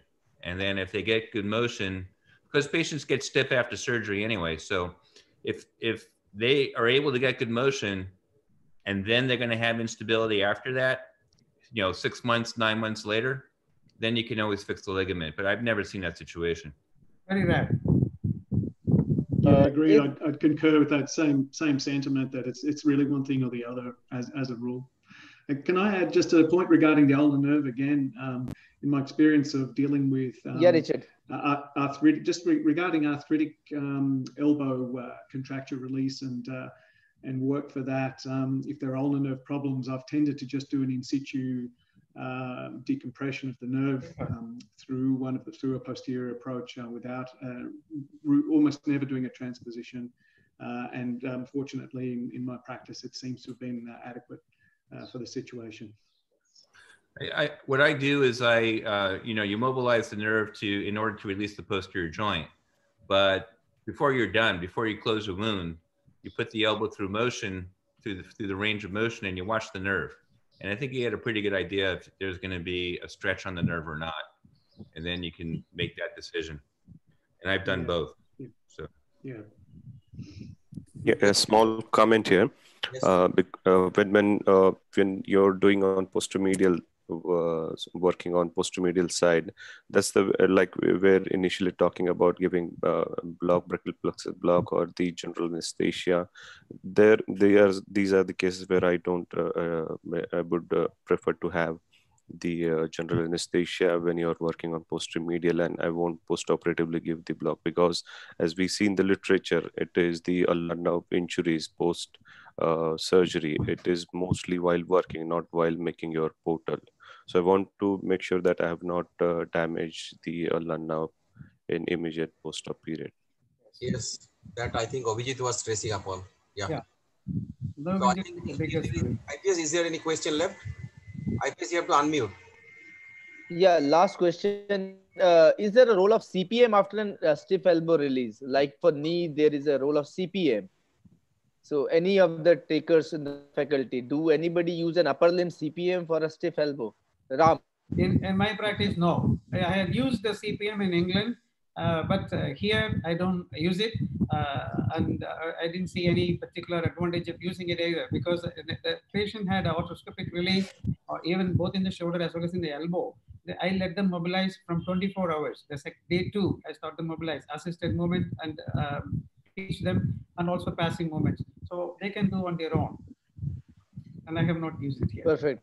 Anybody of the faculty? I've started out using CPM a little bit early on, but have not used it at all of recent times. And just another small comment to add regarding all of this, whether arthroscopic or open surgery, one thing that has made a big impact in my practice is immobilizing the patient immediately after the surgery for the first night in full extension with a compression bandage and perhaps a plaster cast and elevation, and that's helped immensely to prevent collection and hematoma and assisted in return of range of motion. Absolutely. I think the hematoma and keeping the elbow flexion is not good for elbow. No, not at all. So there is a question. Some of our surgeons, after a stiff elbow release, would keep an elbow in full extension for maybe 2 weeks or so. They say that gaining flexion is easier than gaining extension. So do you agree? Not for that length of time. I disagree on that, because you should not keep the elbow in, after you do a surgery, you cannot keep it in extension for 2 weeks. Then it will be very difficult to restore the flexion. Maximum. So is it maybe 2-3 days? No, 24 to 48 hours maximum. 4 days. I do 4 days. Sorry? An extension slab. I do 4 days. Yes, David is keeping for 4 days. 4 days. Richard, how many days you are keeping on extension? Richard? Yeah, 1 to 2 days, usually just 24 hours. Yes. Okay. I would do the same, but I don't see him back that quickly. Yeah. Yes, Nawad was taking something. Nawad was waiting for something. Nawad, yeah. I had a question for Dr. Ram, sir. Regarding your patient of the posterior impingement. Now, this guy is young. You said he's 15, 16. Yes. So he has played squash for the last 5-6 years and developed. Yes, 3 years. Yes. Yeah. So he's now going to again play. Yes. And he's again, will he be again prone to this kind of situation? And second, could we have done something intra-op to prevent this happening again? First thing first, I'm not aware of anything you do extra intraoperative now as far as his presentation is concerned, because he had a stiffness, he had a valgus extension overload, loose bodies. We have addressed all the problem. Now, whether he would get it again, yes, I have explained to him that he might get it again because he's going back to the same sport at a high ranking professional. But we have removed whatever damage has accumulated in the elbow. That's what we could guarantee him, nothing else more. Yes, Richard, David? I totally agree. And I wanted to add, I completely agree with Richard regarding CPM. I mean, when I started my practice 26 years ago, I was trying CPM machines. They're just too cumbersome. They don't work well. I mean, if you even have a patient in a hinge brace, you can see how they just, because the arm is a funnel and by gravity, they don't never sit in the right spot, and a CPM machine is just not going to work out well. So I agree with, I even tried to design a CPM machine myself. It's just, I think it's impossible, honestly. It's a flawed concept. Yes, really. Abhijit. So I had the opportunity of treating a similar patient that Ram showed, but it was a javelin thrower with the Indian national team. And sure enough, after we treated him, he came back a few years down the line with the same symptoms again. So I think any patient who is exposed to the valgus hyperextension overload kind of an injury does risk, relapse of symptoms. So you should warn these patients beforehand, I believe. Yes, completely agree with that. The same thing happens with when you do osteocapsular arthroplasty or OCA for osteoarthritis elbow. They do last for a few to many years. We cannot say that because the arthritis will continue, but we are making an atmosphere, environment for the elbow to function better, to reach day-to-day movement range, which is 30 to 130 degrees. So the osteoarthritis patients also, we have to explain that it is a temporary procedure. On that note, Ram, and to you and the rest of all the co-faculty, does anyone of you use any prophylaxis for prevention of HO after you've done these surgeries? In my practice, I do give indomethacin for 6 weeks. The evidence is equivocal, but in my practice, I give, and no other measures. Anyone else, please? David? After removing heterotopic bone, I actually radiate the patient for one radiation session. Don't ask me how many rads. I don't remember because I don't do much. But and I found that to work great. Actually, I haven't had any recurrences. But I don't use it in prophylactic indomethacin. Richard, your take on that? Any prophylaxis? I've used irradiation perhaps 2 or 3 times ever, and routinely use 3 weeks of anti-inflammatory after most elbow surgery. Anti-inflammatory means indomethacin? What is your choice? Indomethacin is traditionally the one quoted, and I'm not really sure that there's much evidence to show it's better than any other. So I tend to allow any different types, but if I'm prescribing myself, it'll be Mobic or indomethacin. I think the most important key is mobilizing the elbow. If you mobilize from day one, I think these things are only contributory. Yeah. Okay, so IPS, can we go ahead? Yeah. Any role of night splints? No. Any role of night splints after release? No. And last question. Not in stiffness how about surgery, internal really. bracing for attenuated? Okay. How about internal bracing for attenuation of MCL in chronic injuries? For that he has already told. Yeah. Yeah, that's okay. That's okay. I think we can go ahead with Abhijit's lecture. Abhijit? Is Ram speaking back to back, or are you done, Ram? Already? Oh, sorry. Did not share it? I unshared it already, right? You did. Yeah. So now we'll listen to Abhijit. He's an excellent surgeon and excellent speaker. So I am really waiting for him to speak. Thank you very much. I really want to thank the IAS leadership, Dr. IPS Oberoi sir, Dr. Samanta sir, Dr. Biraris, and Dr. Sonar for putting this effort up. And every cloud has a silver lining, and these webinars have really helped us exchange thoughts and ideas, learn from our overseas colleagues, collaborate and connect. And I was just wondering, what if this lockdown would have been a few years ago when we didn't have all this technology? So I think despite the lockdown, we are really enjoying learning and keeping our swords sharpened, I believe.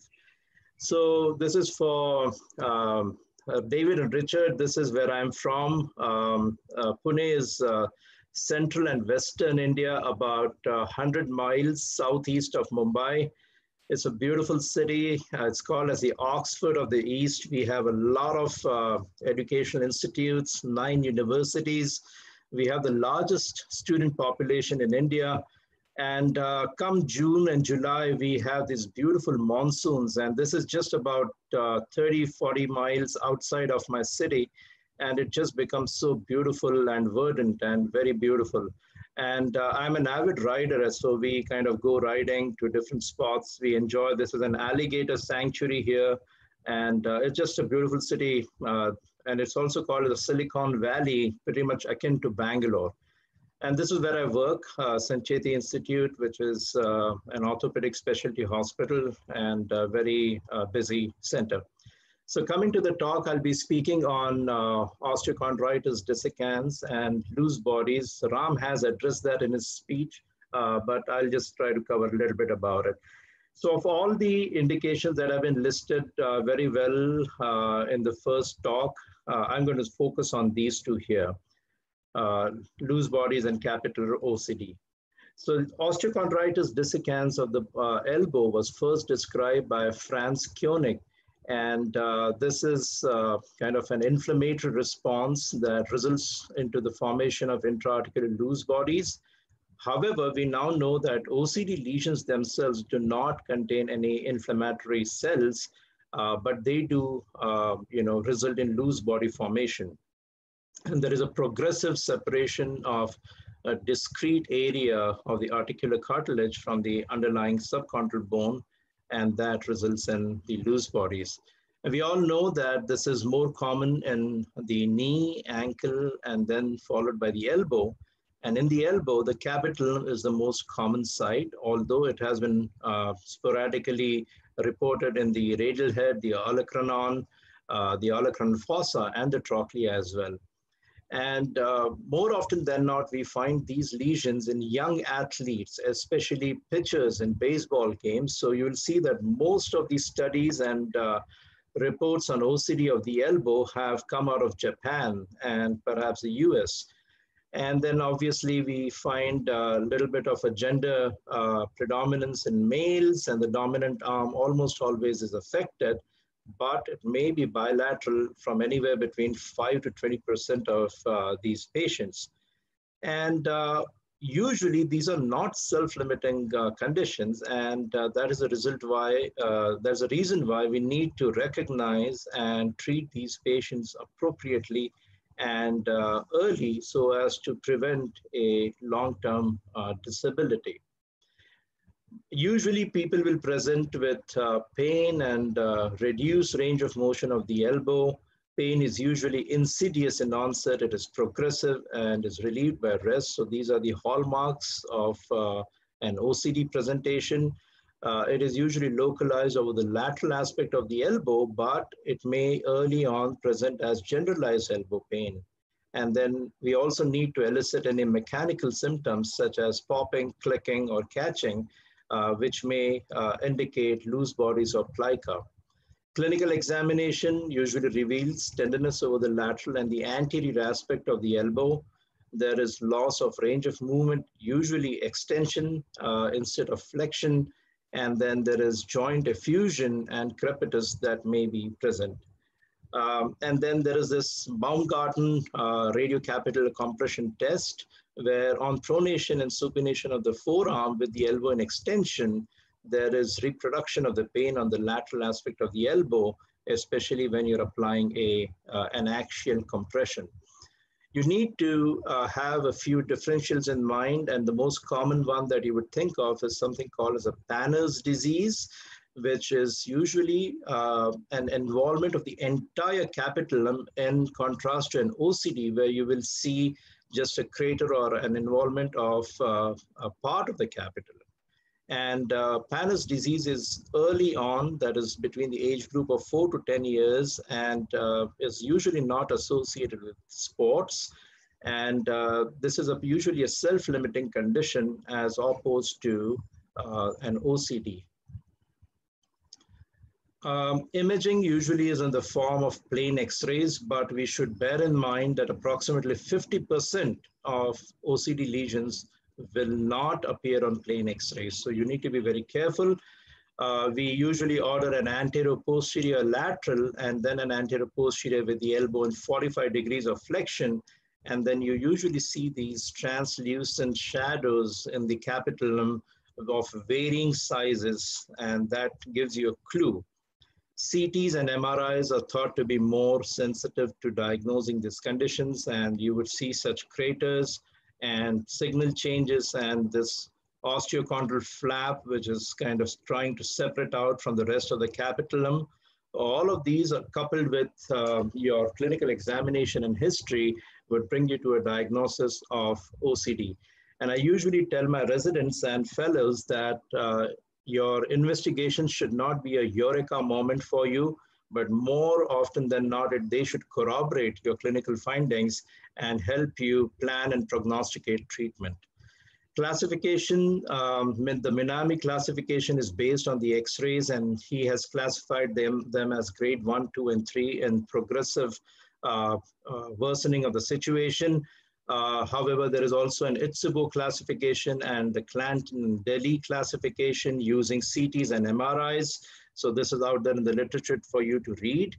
There is also an ICRS classification based on arthroscopic findings from grade 1 to grade 4. So again, in worsening, kind of involvement, and grade 4 usually has loose bodies and an empty crater. Treatment, the goals of treatment are usually an attempt or trying to rehabilitate the patient back to sports if he is a professional level sportsman, pain reduction and prevention of osteoarthritis. Non-operative treatment does not have a great role in OCD, but nonetheless in grade 1 lesions, you may try some pain relief medication, modification of activities, and some braces to help and see if the person improves. Operative treatment is usually indicated when there is an unstable lesion, the patient has failed non-surgical management, and there are frank loose bodies, and if the patient has mechanical symptoms. And the type of surgery usually depends on the size of the lesion, the location, and the integrity of the fragment. And there are several options out there in the literature, ranging from an arthroscopic debridement to abrasion, chondroplasty, and microfracture, pretty much to the management of OCD and other joints. Fragment fixation has also been tried with varying success.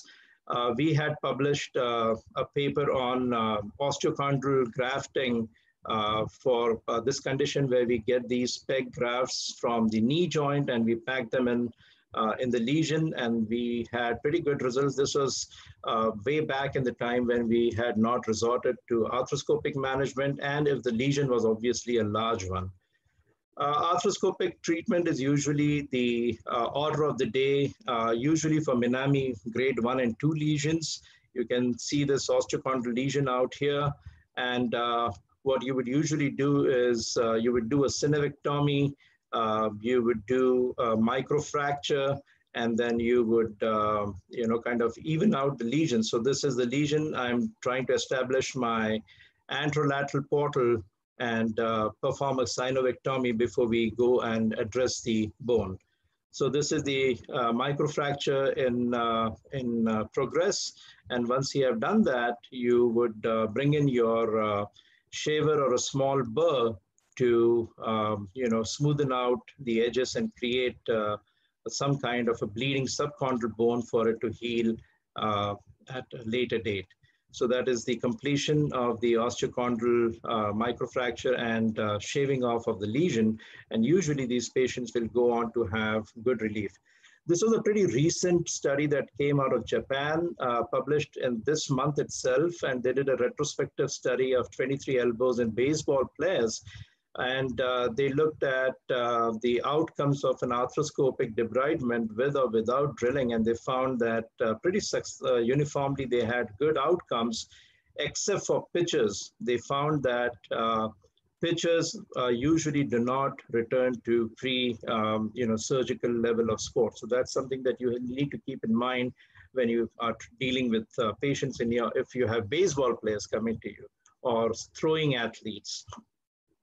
The other part is loose bodies. Again, Ram has addressed that from the technical point of view.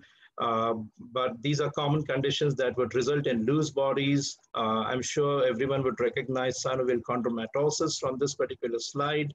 And you find these loose bodies all around you. It's a pretty nice picture to see all of them and try to deliver them. It's like a game trying to catch these individually, and it's pretty fun for the residents and fellows as well.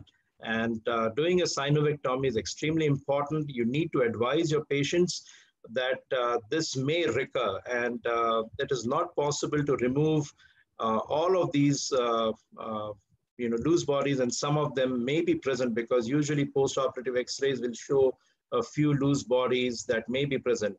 It is extremely important to address the posterior-medial and the posterior-lateral gutter from your posterior portal. Do a thorough synovectomy posteriorly as well, and look at the tracking of the olecranon as well, and remove any bodies that may be blocking the movement posteriorly. So a completely and a well done kind of a loose body removal. You can find all of these loose bodies of varying size. And this is the post-operative x-ray. You can see that there are a few more bodies, but usually not amenable to removal arthroscopically, and you should warn the patient about it prior to doing the surgery. And usually these patients have a pretty good outcome. Follow-up care, again, is standard, has been discussed quite a lot. Complications are rife in elbow arthroscopy, and people who are beginning or embarking on a career in elbow arthroscopy should recognize this, should train adequately, and then take up elbow arthroscopy. You should watch out for complications and prevent them to the best of your ability. Elbow arthroscopy has expanding horizons, however, is associated with a steep learning curve, but is fun and a very nice procedure. And it's important to have it in your armamentarium to deal with patients who deserve or who merit an arthroscopic management for an elbow problem. So with that, I thank you for the opportunity to speak here, and any questions that you may have, I'll be happy to answer them. Thank you. Thank you, Abhijit. Thank you, Abhijit. Yeah. So, Samanta, any questions? Sure, because I'm checking the... Yeah.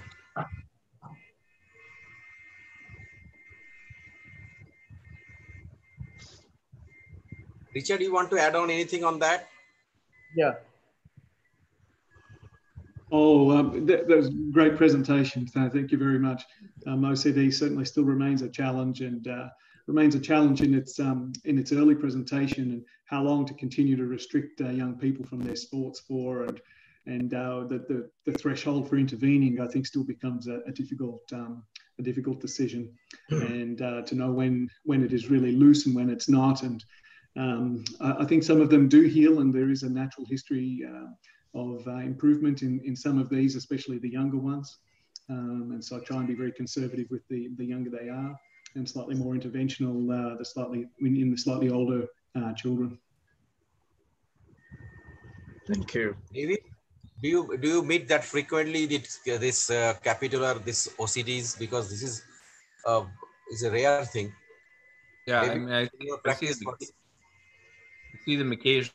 They're not all that common, but I've not had great experience with trying to immobilize them. I think by the time they symptomatic enough to come in, the fragment's already loose. I mean, and get an MRI and see if it looks stable, and then you try to immobilize them, but I haven't had good success with that. I did have the opportunity to, I treated a lesion just like that one, where it's debrided. The lesion I treated was maybe twice as big. And the patient did great, but then about 1.5 years later started to have a little bit of catching, and I had the opportunity to go back in there, and it was very interesting. The hole just completely filled up with fibrocartilage, and there was just a little bit of a flap of the fibrocartilage that was catching, and that was causing the symptoms. But it was nice to see that lesion had just filled in with basically scar that was congruent with the rest of the articular cartilage. Obviously, patients, they're not walking on their elbows, so they do a lot better with these lesions in their elbows than they do in ankles or knees. I can concur with that. I've been back in a couple and been amazed to see how well the defect fills in with fibrocartilage. And And I'm loath to try techniques to reattach these loose fragments these days. They seem to do quite well without that. Yeah, okay. I used to try absorbable pins for really stable lesions, but they're really tricky, and just putting the pin in often just causes the fragment to pop out. Or fracture or break in half. Because sometimes even the bio pins, they can get into fracture because these are all been avascular and very thin flex. Yeah. Abhijit, have you ever tried with your bio pins here? So I have used biopins, but not for OCD because I feel the fragments are very small and friable. And I don't think and the rotational stability is never afforded. So I think at max you can get one pin in, and I don't think it's sufficient. So I usually am inclined to do a microfracture and debridement and let the crater fill up with fibrocartilage tissue rather than trying to fix the fragment. Okay. So if there is no question, we'll go ahead with Richard's talk. Richard, you can share your screen. We'll go with another one. Excellent topic on elbow to understand what is the instability around the elbow. This is really, we're eager to hear from Richard. Richard, go ahead. Okay. Thank you, Dr. Oberoi and Satish and the rest of the faculty for the kind invitation to have me present at this meeting. And I'm from Melbourne, Australian shoulder and elbow surgeon, and we're at the land of great rivalry in cricket with India, and we need to actually improve, don't we, at the moment, having had some disgrace at the hands of our captain and his ball tampering strategies of recent times. So hopefully we can get past that. This talk is going to be on elbow instability, but mainly focusing on posterolateral instability. You may have seen this footage from some time ago of a weightlifter dislocating his elbow acutely as he's attempting to lift too much overhead, and as an example of an acute dislocation episode. So these instability can thus be acute or chronic, and in acute episodes there may or may not be a fracture, and chronic instability patterns tend to fall into a more medially based instability problem or a posterolateral rotary instability syndrome. And it's actually that the majority of this talk is going to focus on posterolateral rotary instability, as it tends to be a tricky issue. Acute instability is by and large ultimately presents with a posterior instability, and it's relatively uncommon, but when it does happen, it's mostly in young males and they're mostly sporting injuries. The mechanism is usually a fall into the outstretched hand, and there's a hyperextension almost inevitably, and a pinning of the arm and forearm at some point in proceedings. This is a basketballer, Casey Prather, playing with Melbourne United, who lands briefly. You may be able to see this in the slow motion footage here. As he comes down, the forearm is braced and a hyperextension moment passes through the elbow. Immediate management is all fairly self-evident in terms of reduction and following that neurovascular assessment. It's not common to have any major vascular issues, but there is quite often some transient neurology. Investigation by way of X-ray initially must confirm a perfect concentric reduction after dislocation of the elbow. And if there's any fracture, any semblance of a fracture at all, a CT scan is required to identify that better. Definitive management after acute episode, if there is no fracture or an insignificant fracture and a perfect concentric reduction, then early mobilization is important. So I don't believe there's any place for even temporary immobilization after elbow dislocation in the absence of a fracture. I mentioned before use of anti-inflammatories and some early swelling control with ice and compression garments. Usually a hinged brace thereafter for around 6 weeks, just with a minimal extension block of 20 degrees for the first couple of weeks. And with weekly X-ray and follow-up, it's key to ensure that there isn't any development of instability early on with lateral views in extension as we supervise the recovery. If there is a fracture, it's not going to be the subject of this talk, but it's a more difficult issue. And of course, the terrible triad of a dislocation, coronoid fracture and radial head fracture is a very, very difficult condition to treat, and often comes back and bites us if it's not treated correctly in the first instance. quite often, ultimately, fracture fixation and acute ligament reattachment is required in these situations. And the goal is to achieve adequate stability on table to allow early mobilization. So one needs to do whatever's required intraoperatively to allow stable, full range of motion on table. There should be no reason to turn to an articulated external fixator these days in the early management of these injuries, and maybe an X-fix only for chronic or revision settings, and I'm almost never using these nowadays.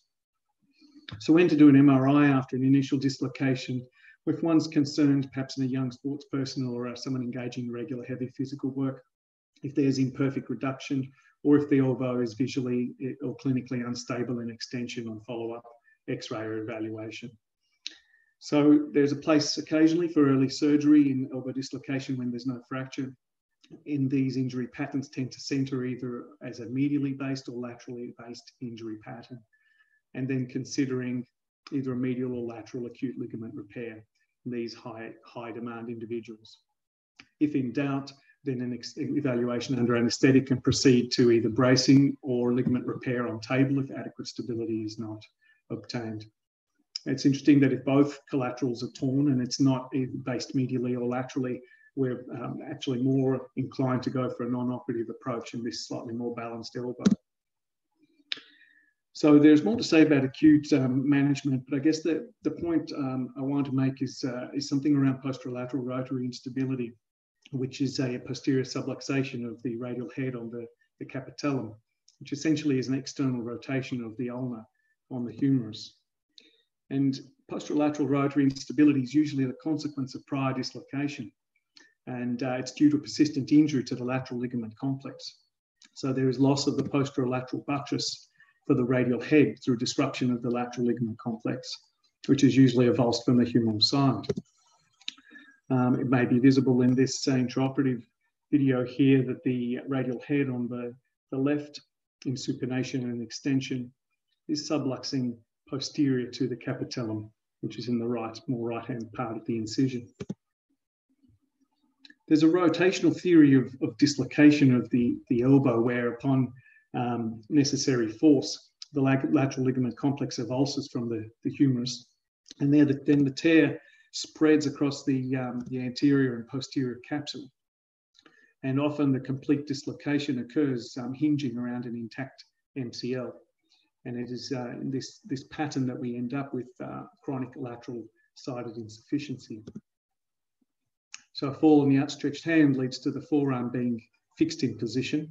There's an internal rotation moment through the elbow via the humerus, which subsequently results in secondary external rotation of the forearm, posteriorly subluxing that radial head. So in these diagrams, this is demonstrated with a spectrum of laxity here, with slight subluxation of the radial head to subluxation of the ulnar-humeral articulation, and then on the right with full dislocation. These wrestlers, the left hand there can be seen to be pinned on the ground as the subject is slung around, and that twisting motion results in this particular injury. Here, Andrew Bogut, an Australian basketballer over in the US, comes down after an attempt at the basket there, and his forearm planted on the ground is momentarily pinned, and the rest of the body comes around, resulting in the injury. Lastly, here it may be visible in this particular footage of another wrestler whose right forearm and hands on the ground. There's internal rotation, and the humerus and remaining elbow dislocate. So the etiology of posterolateral rotary instability is many times, as we've seen, following an elbow dislocation and subsequent failure of the LCL complex to heal. It can also be after follow a simple sprain of the elbow, and there might be very little actual history given. It may not be as clear as having had a dislocation once before. It can be with a radial head fracture. We can see it iatrogenically, as Abhijit mentioned before, after an overly zealous tennis elbow release disrupting the ligament complex, or in situations of radial head surgery. There are chronic attritional examples with cubitus varus, long-term crutch walkers, and people sometimes with chronic lateral epicondylitis. So there's a spectrum of instability, and most people present with clicking, catching, and locking with use. And this is usually during the extension half of motion, the forearm in supination, such as getting out of a chair or pushing a heavy door open. Many people can then, if it's a little worse, feel a sensation of subluxation with a lot of movements, and they can become apprehensive when doing work of sport. And occasionally people present with recurrent posterior dislocation episodes, but that's not the primary mode of presentation. A bit like posterior instability of the shoulder, not presenting with recurrent dislocation episodes, but with other more frequent softer signs, yes, clicking, catching, or locking with use. And basic examination is tricky because it's often unremarkable with a normal range of motion. It may not be tender, and there may not be that much laxity to actual varus stress. So the pivot shift test is a useful one with extension valgus and axial load. You can see some dimpling of the skin and a clunk with reduction of the head. This is apprehension doing this test is considered positive.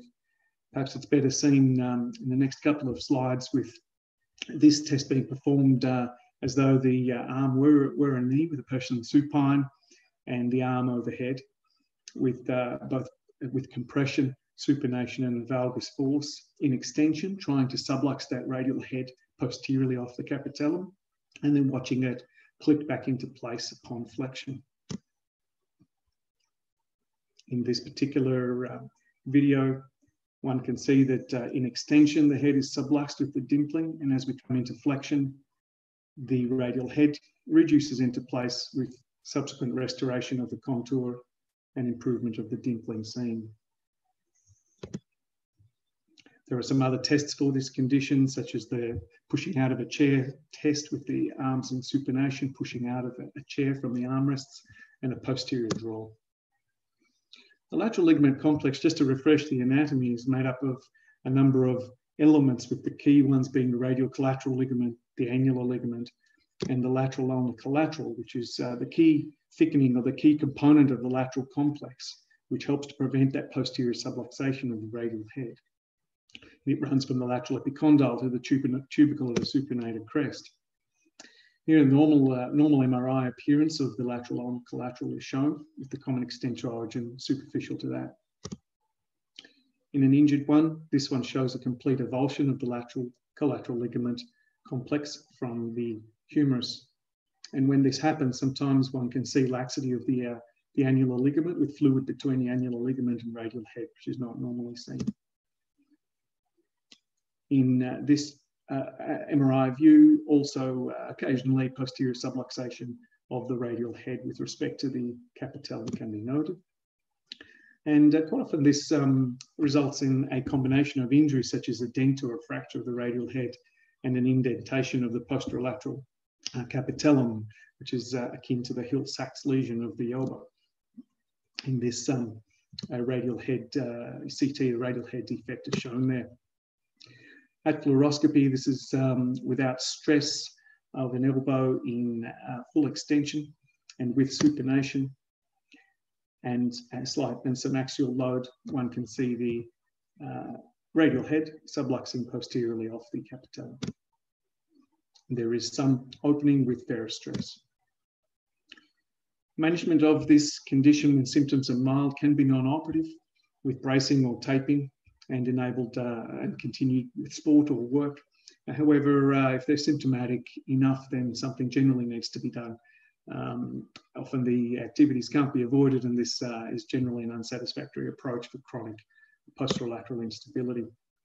So operative management, we need to distinguish between acute and chronic injury. In acute injury, direct repair of the LCL complex to the lateral epicondyle of the humerus can be performed.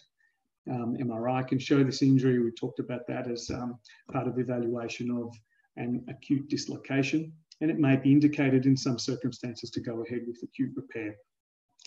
Particularly in the pediatric athletic population, this can be a problem with ongoing instability. So acute ligament repair is a relatively simple task of attachment of the origin, usually the injuries on the humeral side, with suture anchors to the appropriate part of the lateral epicondyle, and incorporating the capsule and and wherever we can make out the lateral ulnar collateral ligament. It's not often a particularly discrete ligament itself and division. And a hinge brace for 6 weeks, once again with a slight extension block for the first 2 weeks. In chronic lateral instability, there are 2 approaches. One could be to repair the existing local tissue, and this is a repair augmentation technique using prosthetic ligament reinforcement or formal ligament reconstruction with a biological graft. And these could be hamstring, gracilis, for example, palmaris longus, or a split flexor carpi radialis. So repair augmentation can be described as a so-called internal brace technique. And this is to apply when symptoms are usually milder and adequate local tissue is present, either determined on MRI or at the time of surgery. So the goal is to freshen up, maybe placate or reattach the disrupted connection at the humeral side to the lateral epicondyle, and to supplement the repair with a prosthetic ligament, for example, fibre tape from Arthrex. As an example, this is a case of a 23-year-old professional Australian rugby union player who had a dislocation event followed by 2 years of left elbow pain when tackling. Plain X-ray here shows a little bit of degenerate change and some loose bodies. MRI there shows a poor lateral ligament connection on the humeral side where the asterisk is. At arthroscopy, there were some loose bodies and some tidy up to do. And various stress did show some opening on that lateral side. So he went on to have a freshen up and re-repair of the lateral ligament complex, which is diagrammatically shown here with a suture through the lateral complex there, and supplemented by the fibre tape to reinforce the repair. So this diagram shows the fibre tape internal brace over the capsule and the native LCL complex, which has been reattached on the humeral side. This is held with a swivel lock anchor on both sides. This is his picture intraoperatively. This is through the cochlear interval, and the internal brace tape there can be seen spanning the joint with the radial head behind the capsule there, superior to where that internal brace is. Return to sport in these ones with the augmentation is around 3 to 4 months. So formal lateral ulnar collateral reconstruction is more performed for chronic posterolateral rotatory instability when there is insufficient local tissue, usually a higher degree of instability, or are in situations of failed previous repair. So it's with an extra-articular tendon graft. And the idea is to recreate once again the function of the LCL complex to prevent external rotation of the ulnar and posterior subluxation of the radial head and to resist Biraris stress. Autologous graft is often able to be, I think, is preferred and able to be harvested. My preferred one is the palmaris longus for this. It doesn't require a big graft. And a split FCR if they don't have a palmaris, or a gracilis hamstring is my next choice. The setup, these are done supine with a towel under the shoulder to deliver the elbow better. Once again, an extended cochlear approach between the extensor carpi ulnaris and the anconeus, extensor carpi radialis, sorry. And the center of axis of rotation, the isometric point of the graft on the humerus, is the key issue. And this was a good diagram I found showing that it generally is at the anterior part of the tip of the lateral epicondyle. This can be found with intraoperative II if necessary, but it's not often necessary, and especially if one uses this as a guide anatomically. If looking at this as a clock face, it's around the 330 position at the anterior and slightly antero-inferior part of the tip of the lateral epicondyle. At the time of surgery, 2 holes are made on the ulna. This is at the tubercle of the supinator crest, and then also 1 centimetre proximal and posterior to that. And prior to the graft, a suture can be placed through, held with an artery there. And the elbow can be ranged with that being temporarily held with the artery at the tip of the lateral epicondyle, and a sense of where the isometric point can be gained as the elbow is ranged I use a docking technique, which is well described, with both ends of the graft into the one humeral tunnel and the graft freely passing through the ulnar tunnel. There are plenty of videos available from Arthrex to show this type of technique. Rehabilitation for this is the hinge brace for 8 weeks, a little more protection with the arm and pronation if possible, and an extension block reducing from 45 to 0 over 4 weeks, and return to sport at 4 to 5 months. The results of this type of reconstructive surgery are generally reliable, with some issues of fixed flexion and persistent pain not usually too significant. Recurrent instability around 10 to 15%. Mayo has a series of these demonstrating around 80 to 90% satisfaction with results.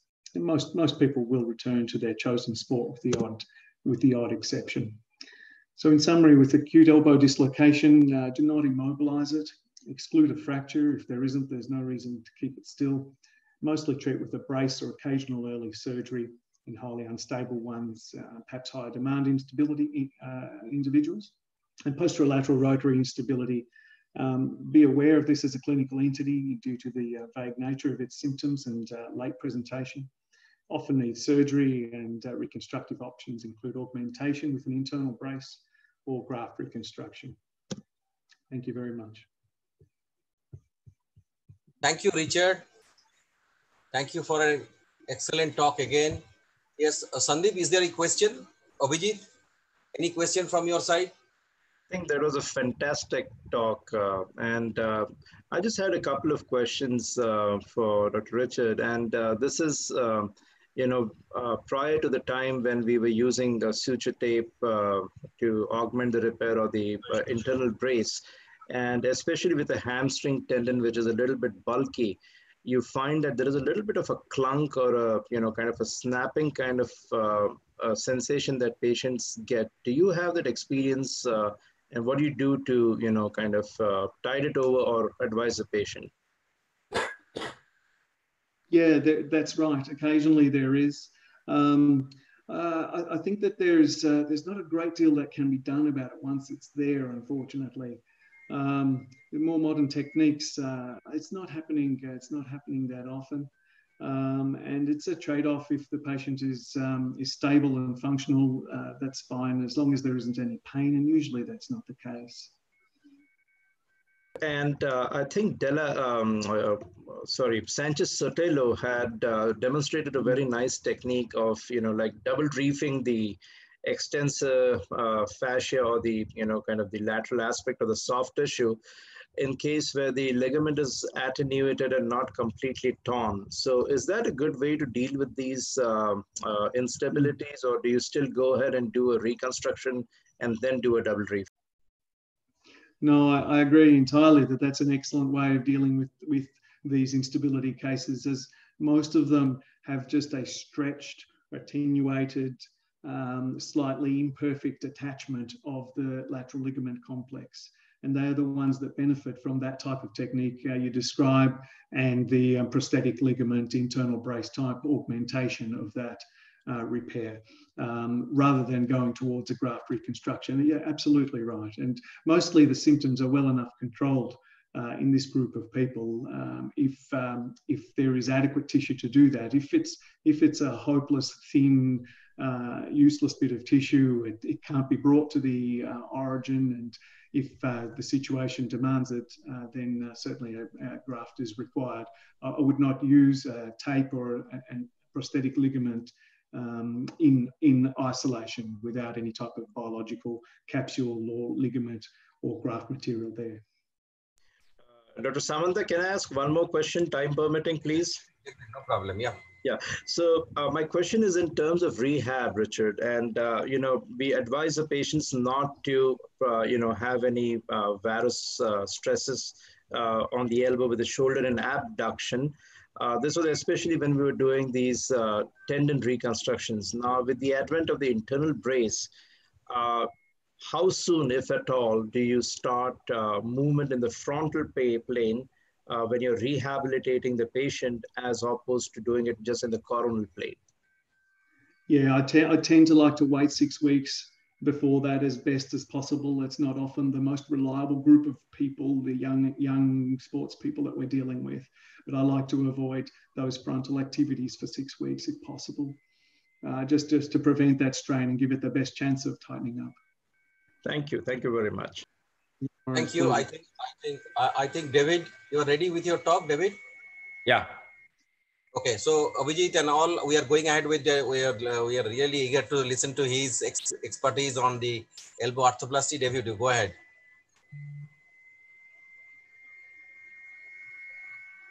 Okay, you can see the screen? Yeah. Okay. Yeah, I'd also like to thank everyone for inviting me to participate in this conference. I think it's great.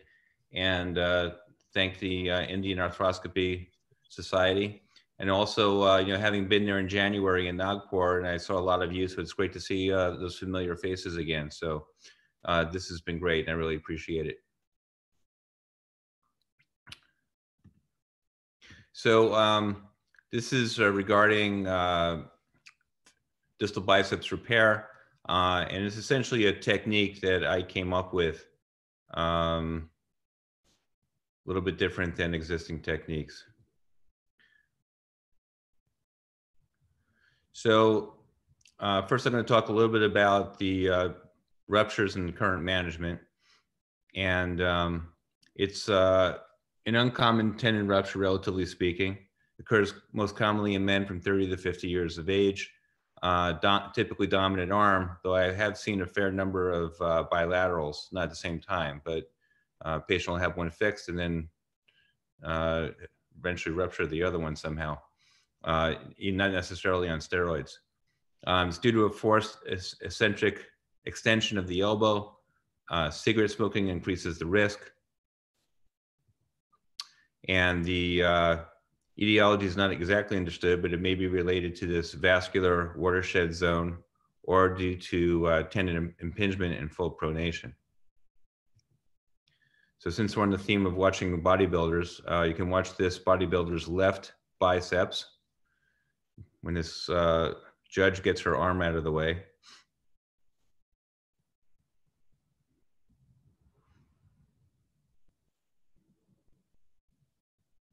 There it goes, popped.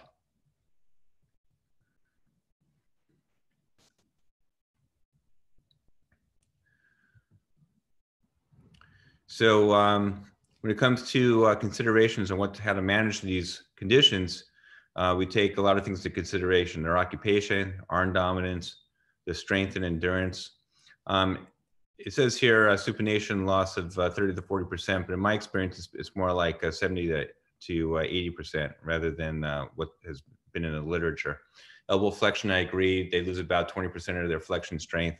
And of course, they have a Popeye deformity.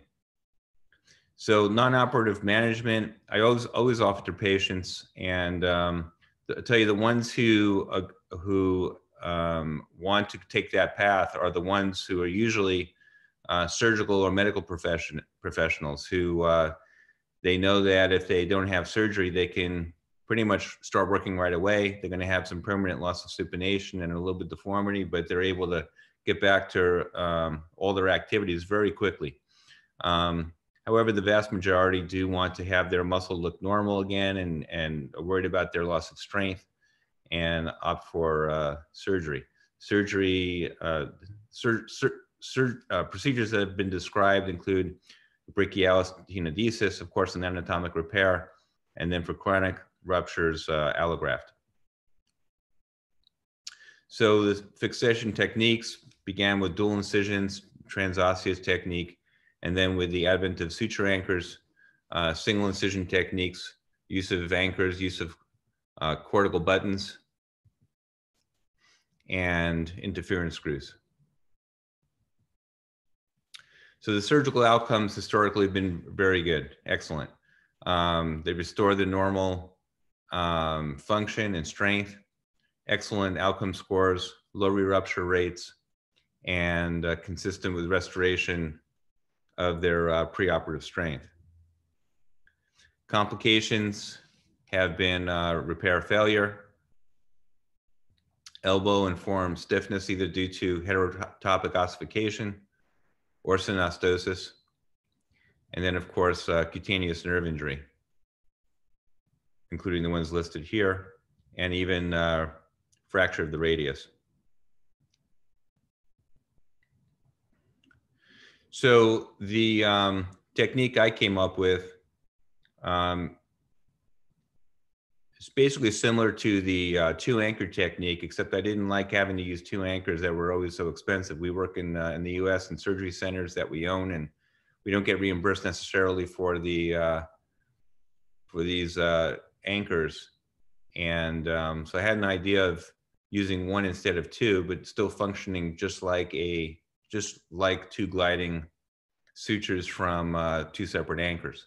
So I use an endo button and a single endo button, and it's there's number 2 suture run through each of the outer holes, and drill holes are made in the bicipital tuberosity, the proximal radius, a large one distally and a smaller one proximally. And then by passing the suture, the number of ways that can be done to do this, but the suture is passed into the bigger hole and then out the smaller hole. And it basically creates the equivalent of two independent anchors that have gliding sutures. The first one is sutured up and down the proximal one is sutured up and down the medial aspect of the tendon. And then by pulling up on that, it pulls the tendon down to the hole and it pulls the anchor up towards the hole. And that's tied. And then similarly with the other anchor, the sutures run up and down and then tied, and that fixes the tendon down to the prepared bed.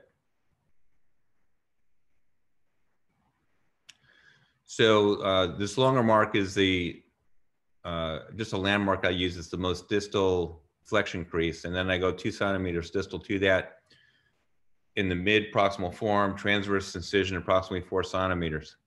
So we were talking about anesthesia earlier. This is a patient who had a nerve block and nothing else. So I was able to put down the drape, and I put the clamp on his tendon, and I put his finger on the clamp, and he was able to, I showed him how he was moving his own biceps. Very entertaining. Here's the, through the incision, you can see the 2 drill holes in the bone. The anchor is being passed into the larger hole, pulling the sutures out through the smaller hole, and then you essentially have the 2 gliding sutures. So each suture is run up and down half of the tendon, and then by pulling up on one limb, it pulls the tendon down, and that's tied upon itself, and then again done with the second suture and the closure. And then that's what the postoperative X-ray looks like, an intracortical endo button. So again, the rationale is I felt I wanted to have a decreased cost compared to 2 anchors. There's, with open technique, decreased injury to the postinterosseous nerve, cosmetic single transverse skin incision, excellent fixation without too much of violation of the cortex of the bone that can risk fracture.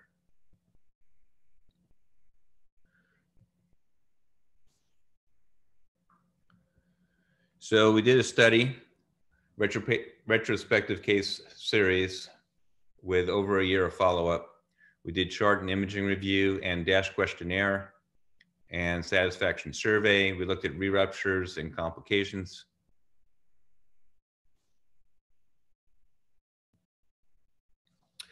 And we had 68% of patients respond with a mean of an average of 4 years of post-op, with the minimum post-op being 1.3 years.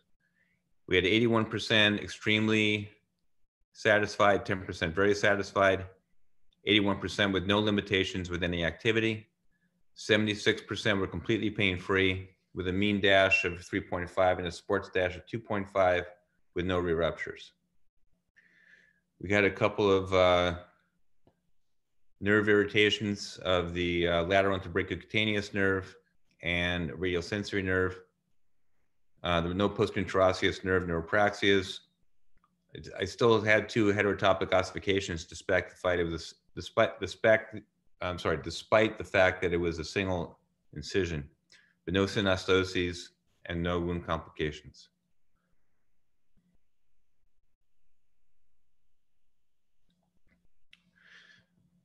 So in discussion, 91% excellent or very satisfied compared to other studies that have been done previously. Dash score of 3.5 was great compared to previous studies as well. There were no re-ruptures, and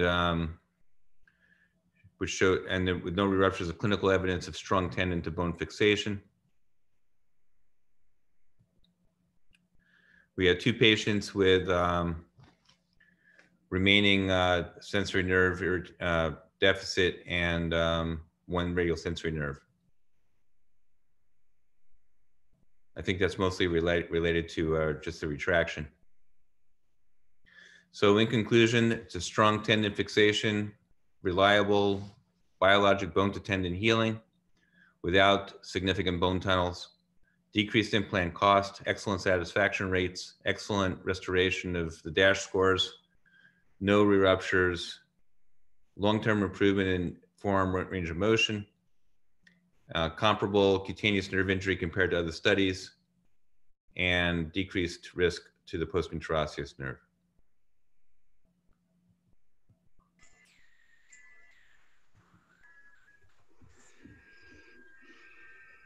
Thank you very much. Thank you, David, for an excellent talk.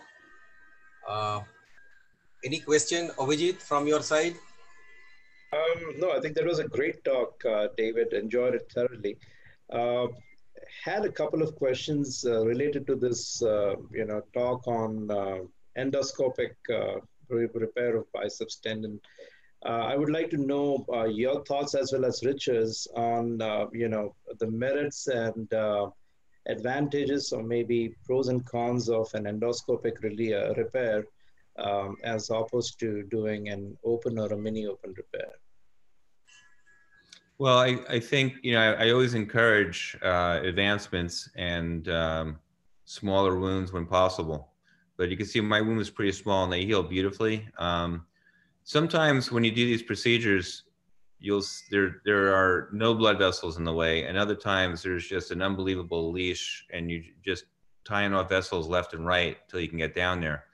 So I think, it is somewhat riskier when you're using endoscopy, but I've not tried it myself, but I'm pretty happy with my technique.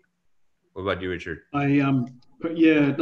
One of my colleagues, Greg Bain, is big on promoting endoscopic evaluation, debridement of local inflammatory tissue and the bursa there, and managing those annoying partial thickness lesions that cause pain that don't maybe require a surgical repair yet, and then moving on to endoscopically assisted in situ partial repairs of those partial lesions with an anchor fixation. And maybe there's a role for endoscopic work in terms of assisting with a repair, an anchor-based repair of those partial injuries. But like you, I do all of these open, and I don't see the point at the moment in pushing on with an all endoscopic retrieval of the tendon and reattachment. I can't see how it's necessarily physically possible to achieve that as well as we can with these endobutton techniques. And maybe for evaluation, for debridement, and for in situ partial repairs, as per Greg, maybe it's not a bad idea. Can I say also, I really like your technique. That's fantastic, and something I might consider rather than breaching that far cortex with an endobutton and putting the nerve at risk. Thank you. That was a great technique. Thanks, David. Thanks, Richard, for sharing your insights with us. Thank you. Can I mention another thing regarding this? And the rate of injury, I, like all of us dealing with this, see a lot of the palsy to the lateral antebrachial cutaneous nerve. But then I took to checking this prior to surgery and noted that in about a quarter of patients, there's a preoperative lesion of that nerve. It gets caught up in the inflammatory mass in the scar tissue, in the retraction of the tendon, or whatever it is. Quite a large proportion already have numbness there preoperatively, which I didn't think about until I took to checking it one day.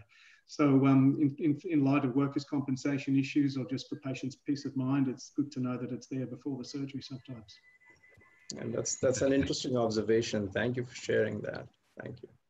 Very interesting. Yeah, yes, I think we have covered from the portals, indications, and how we go ahead with the elbow arthroscopy. I think Nawaid, do you have any question to David, Abhijit, or Richard, or Ranjit, or Prashant? Anybody? Any question? Just we'll be closing then. No, sir, we are fine. They were excellent presentation. Okay, Prashant, do you have anything to ask to our international faculty? No, it was excellent technique last endo button. Ranjit, do you have anything? No, all the talks were very excellent and very... Okay, really, so really David and Richard, with special regards from our Indian Arthroscopy Association, and really we are grateful that you have given your time. So we are really honored for that. And I also special regards to my Indian faculty like Abhijit, Prashant, Ram, and Nawaid. They are all my close friends. So I think we will sign off from now. So Biraris. Yes. Tomorrow program. So tomorrow we have very interesting program, Advanced Meniscus Masterclass by none other than Dr. Charlie Brown. And there we have very interesting faculties, Dr. Charlie Brown, Dr. IPS Oberoi, Dr. Shekhar Srivastav, Dr. Shreyesh Gajjar, Dr. Sakin Tapasvi. And it will be moderated by our EC member, Dr. Ranjit Panigrahi. So please tune in to the same place tomorrow at 6 p.m. onwards. Okay.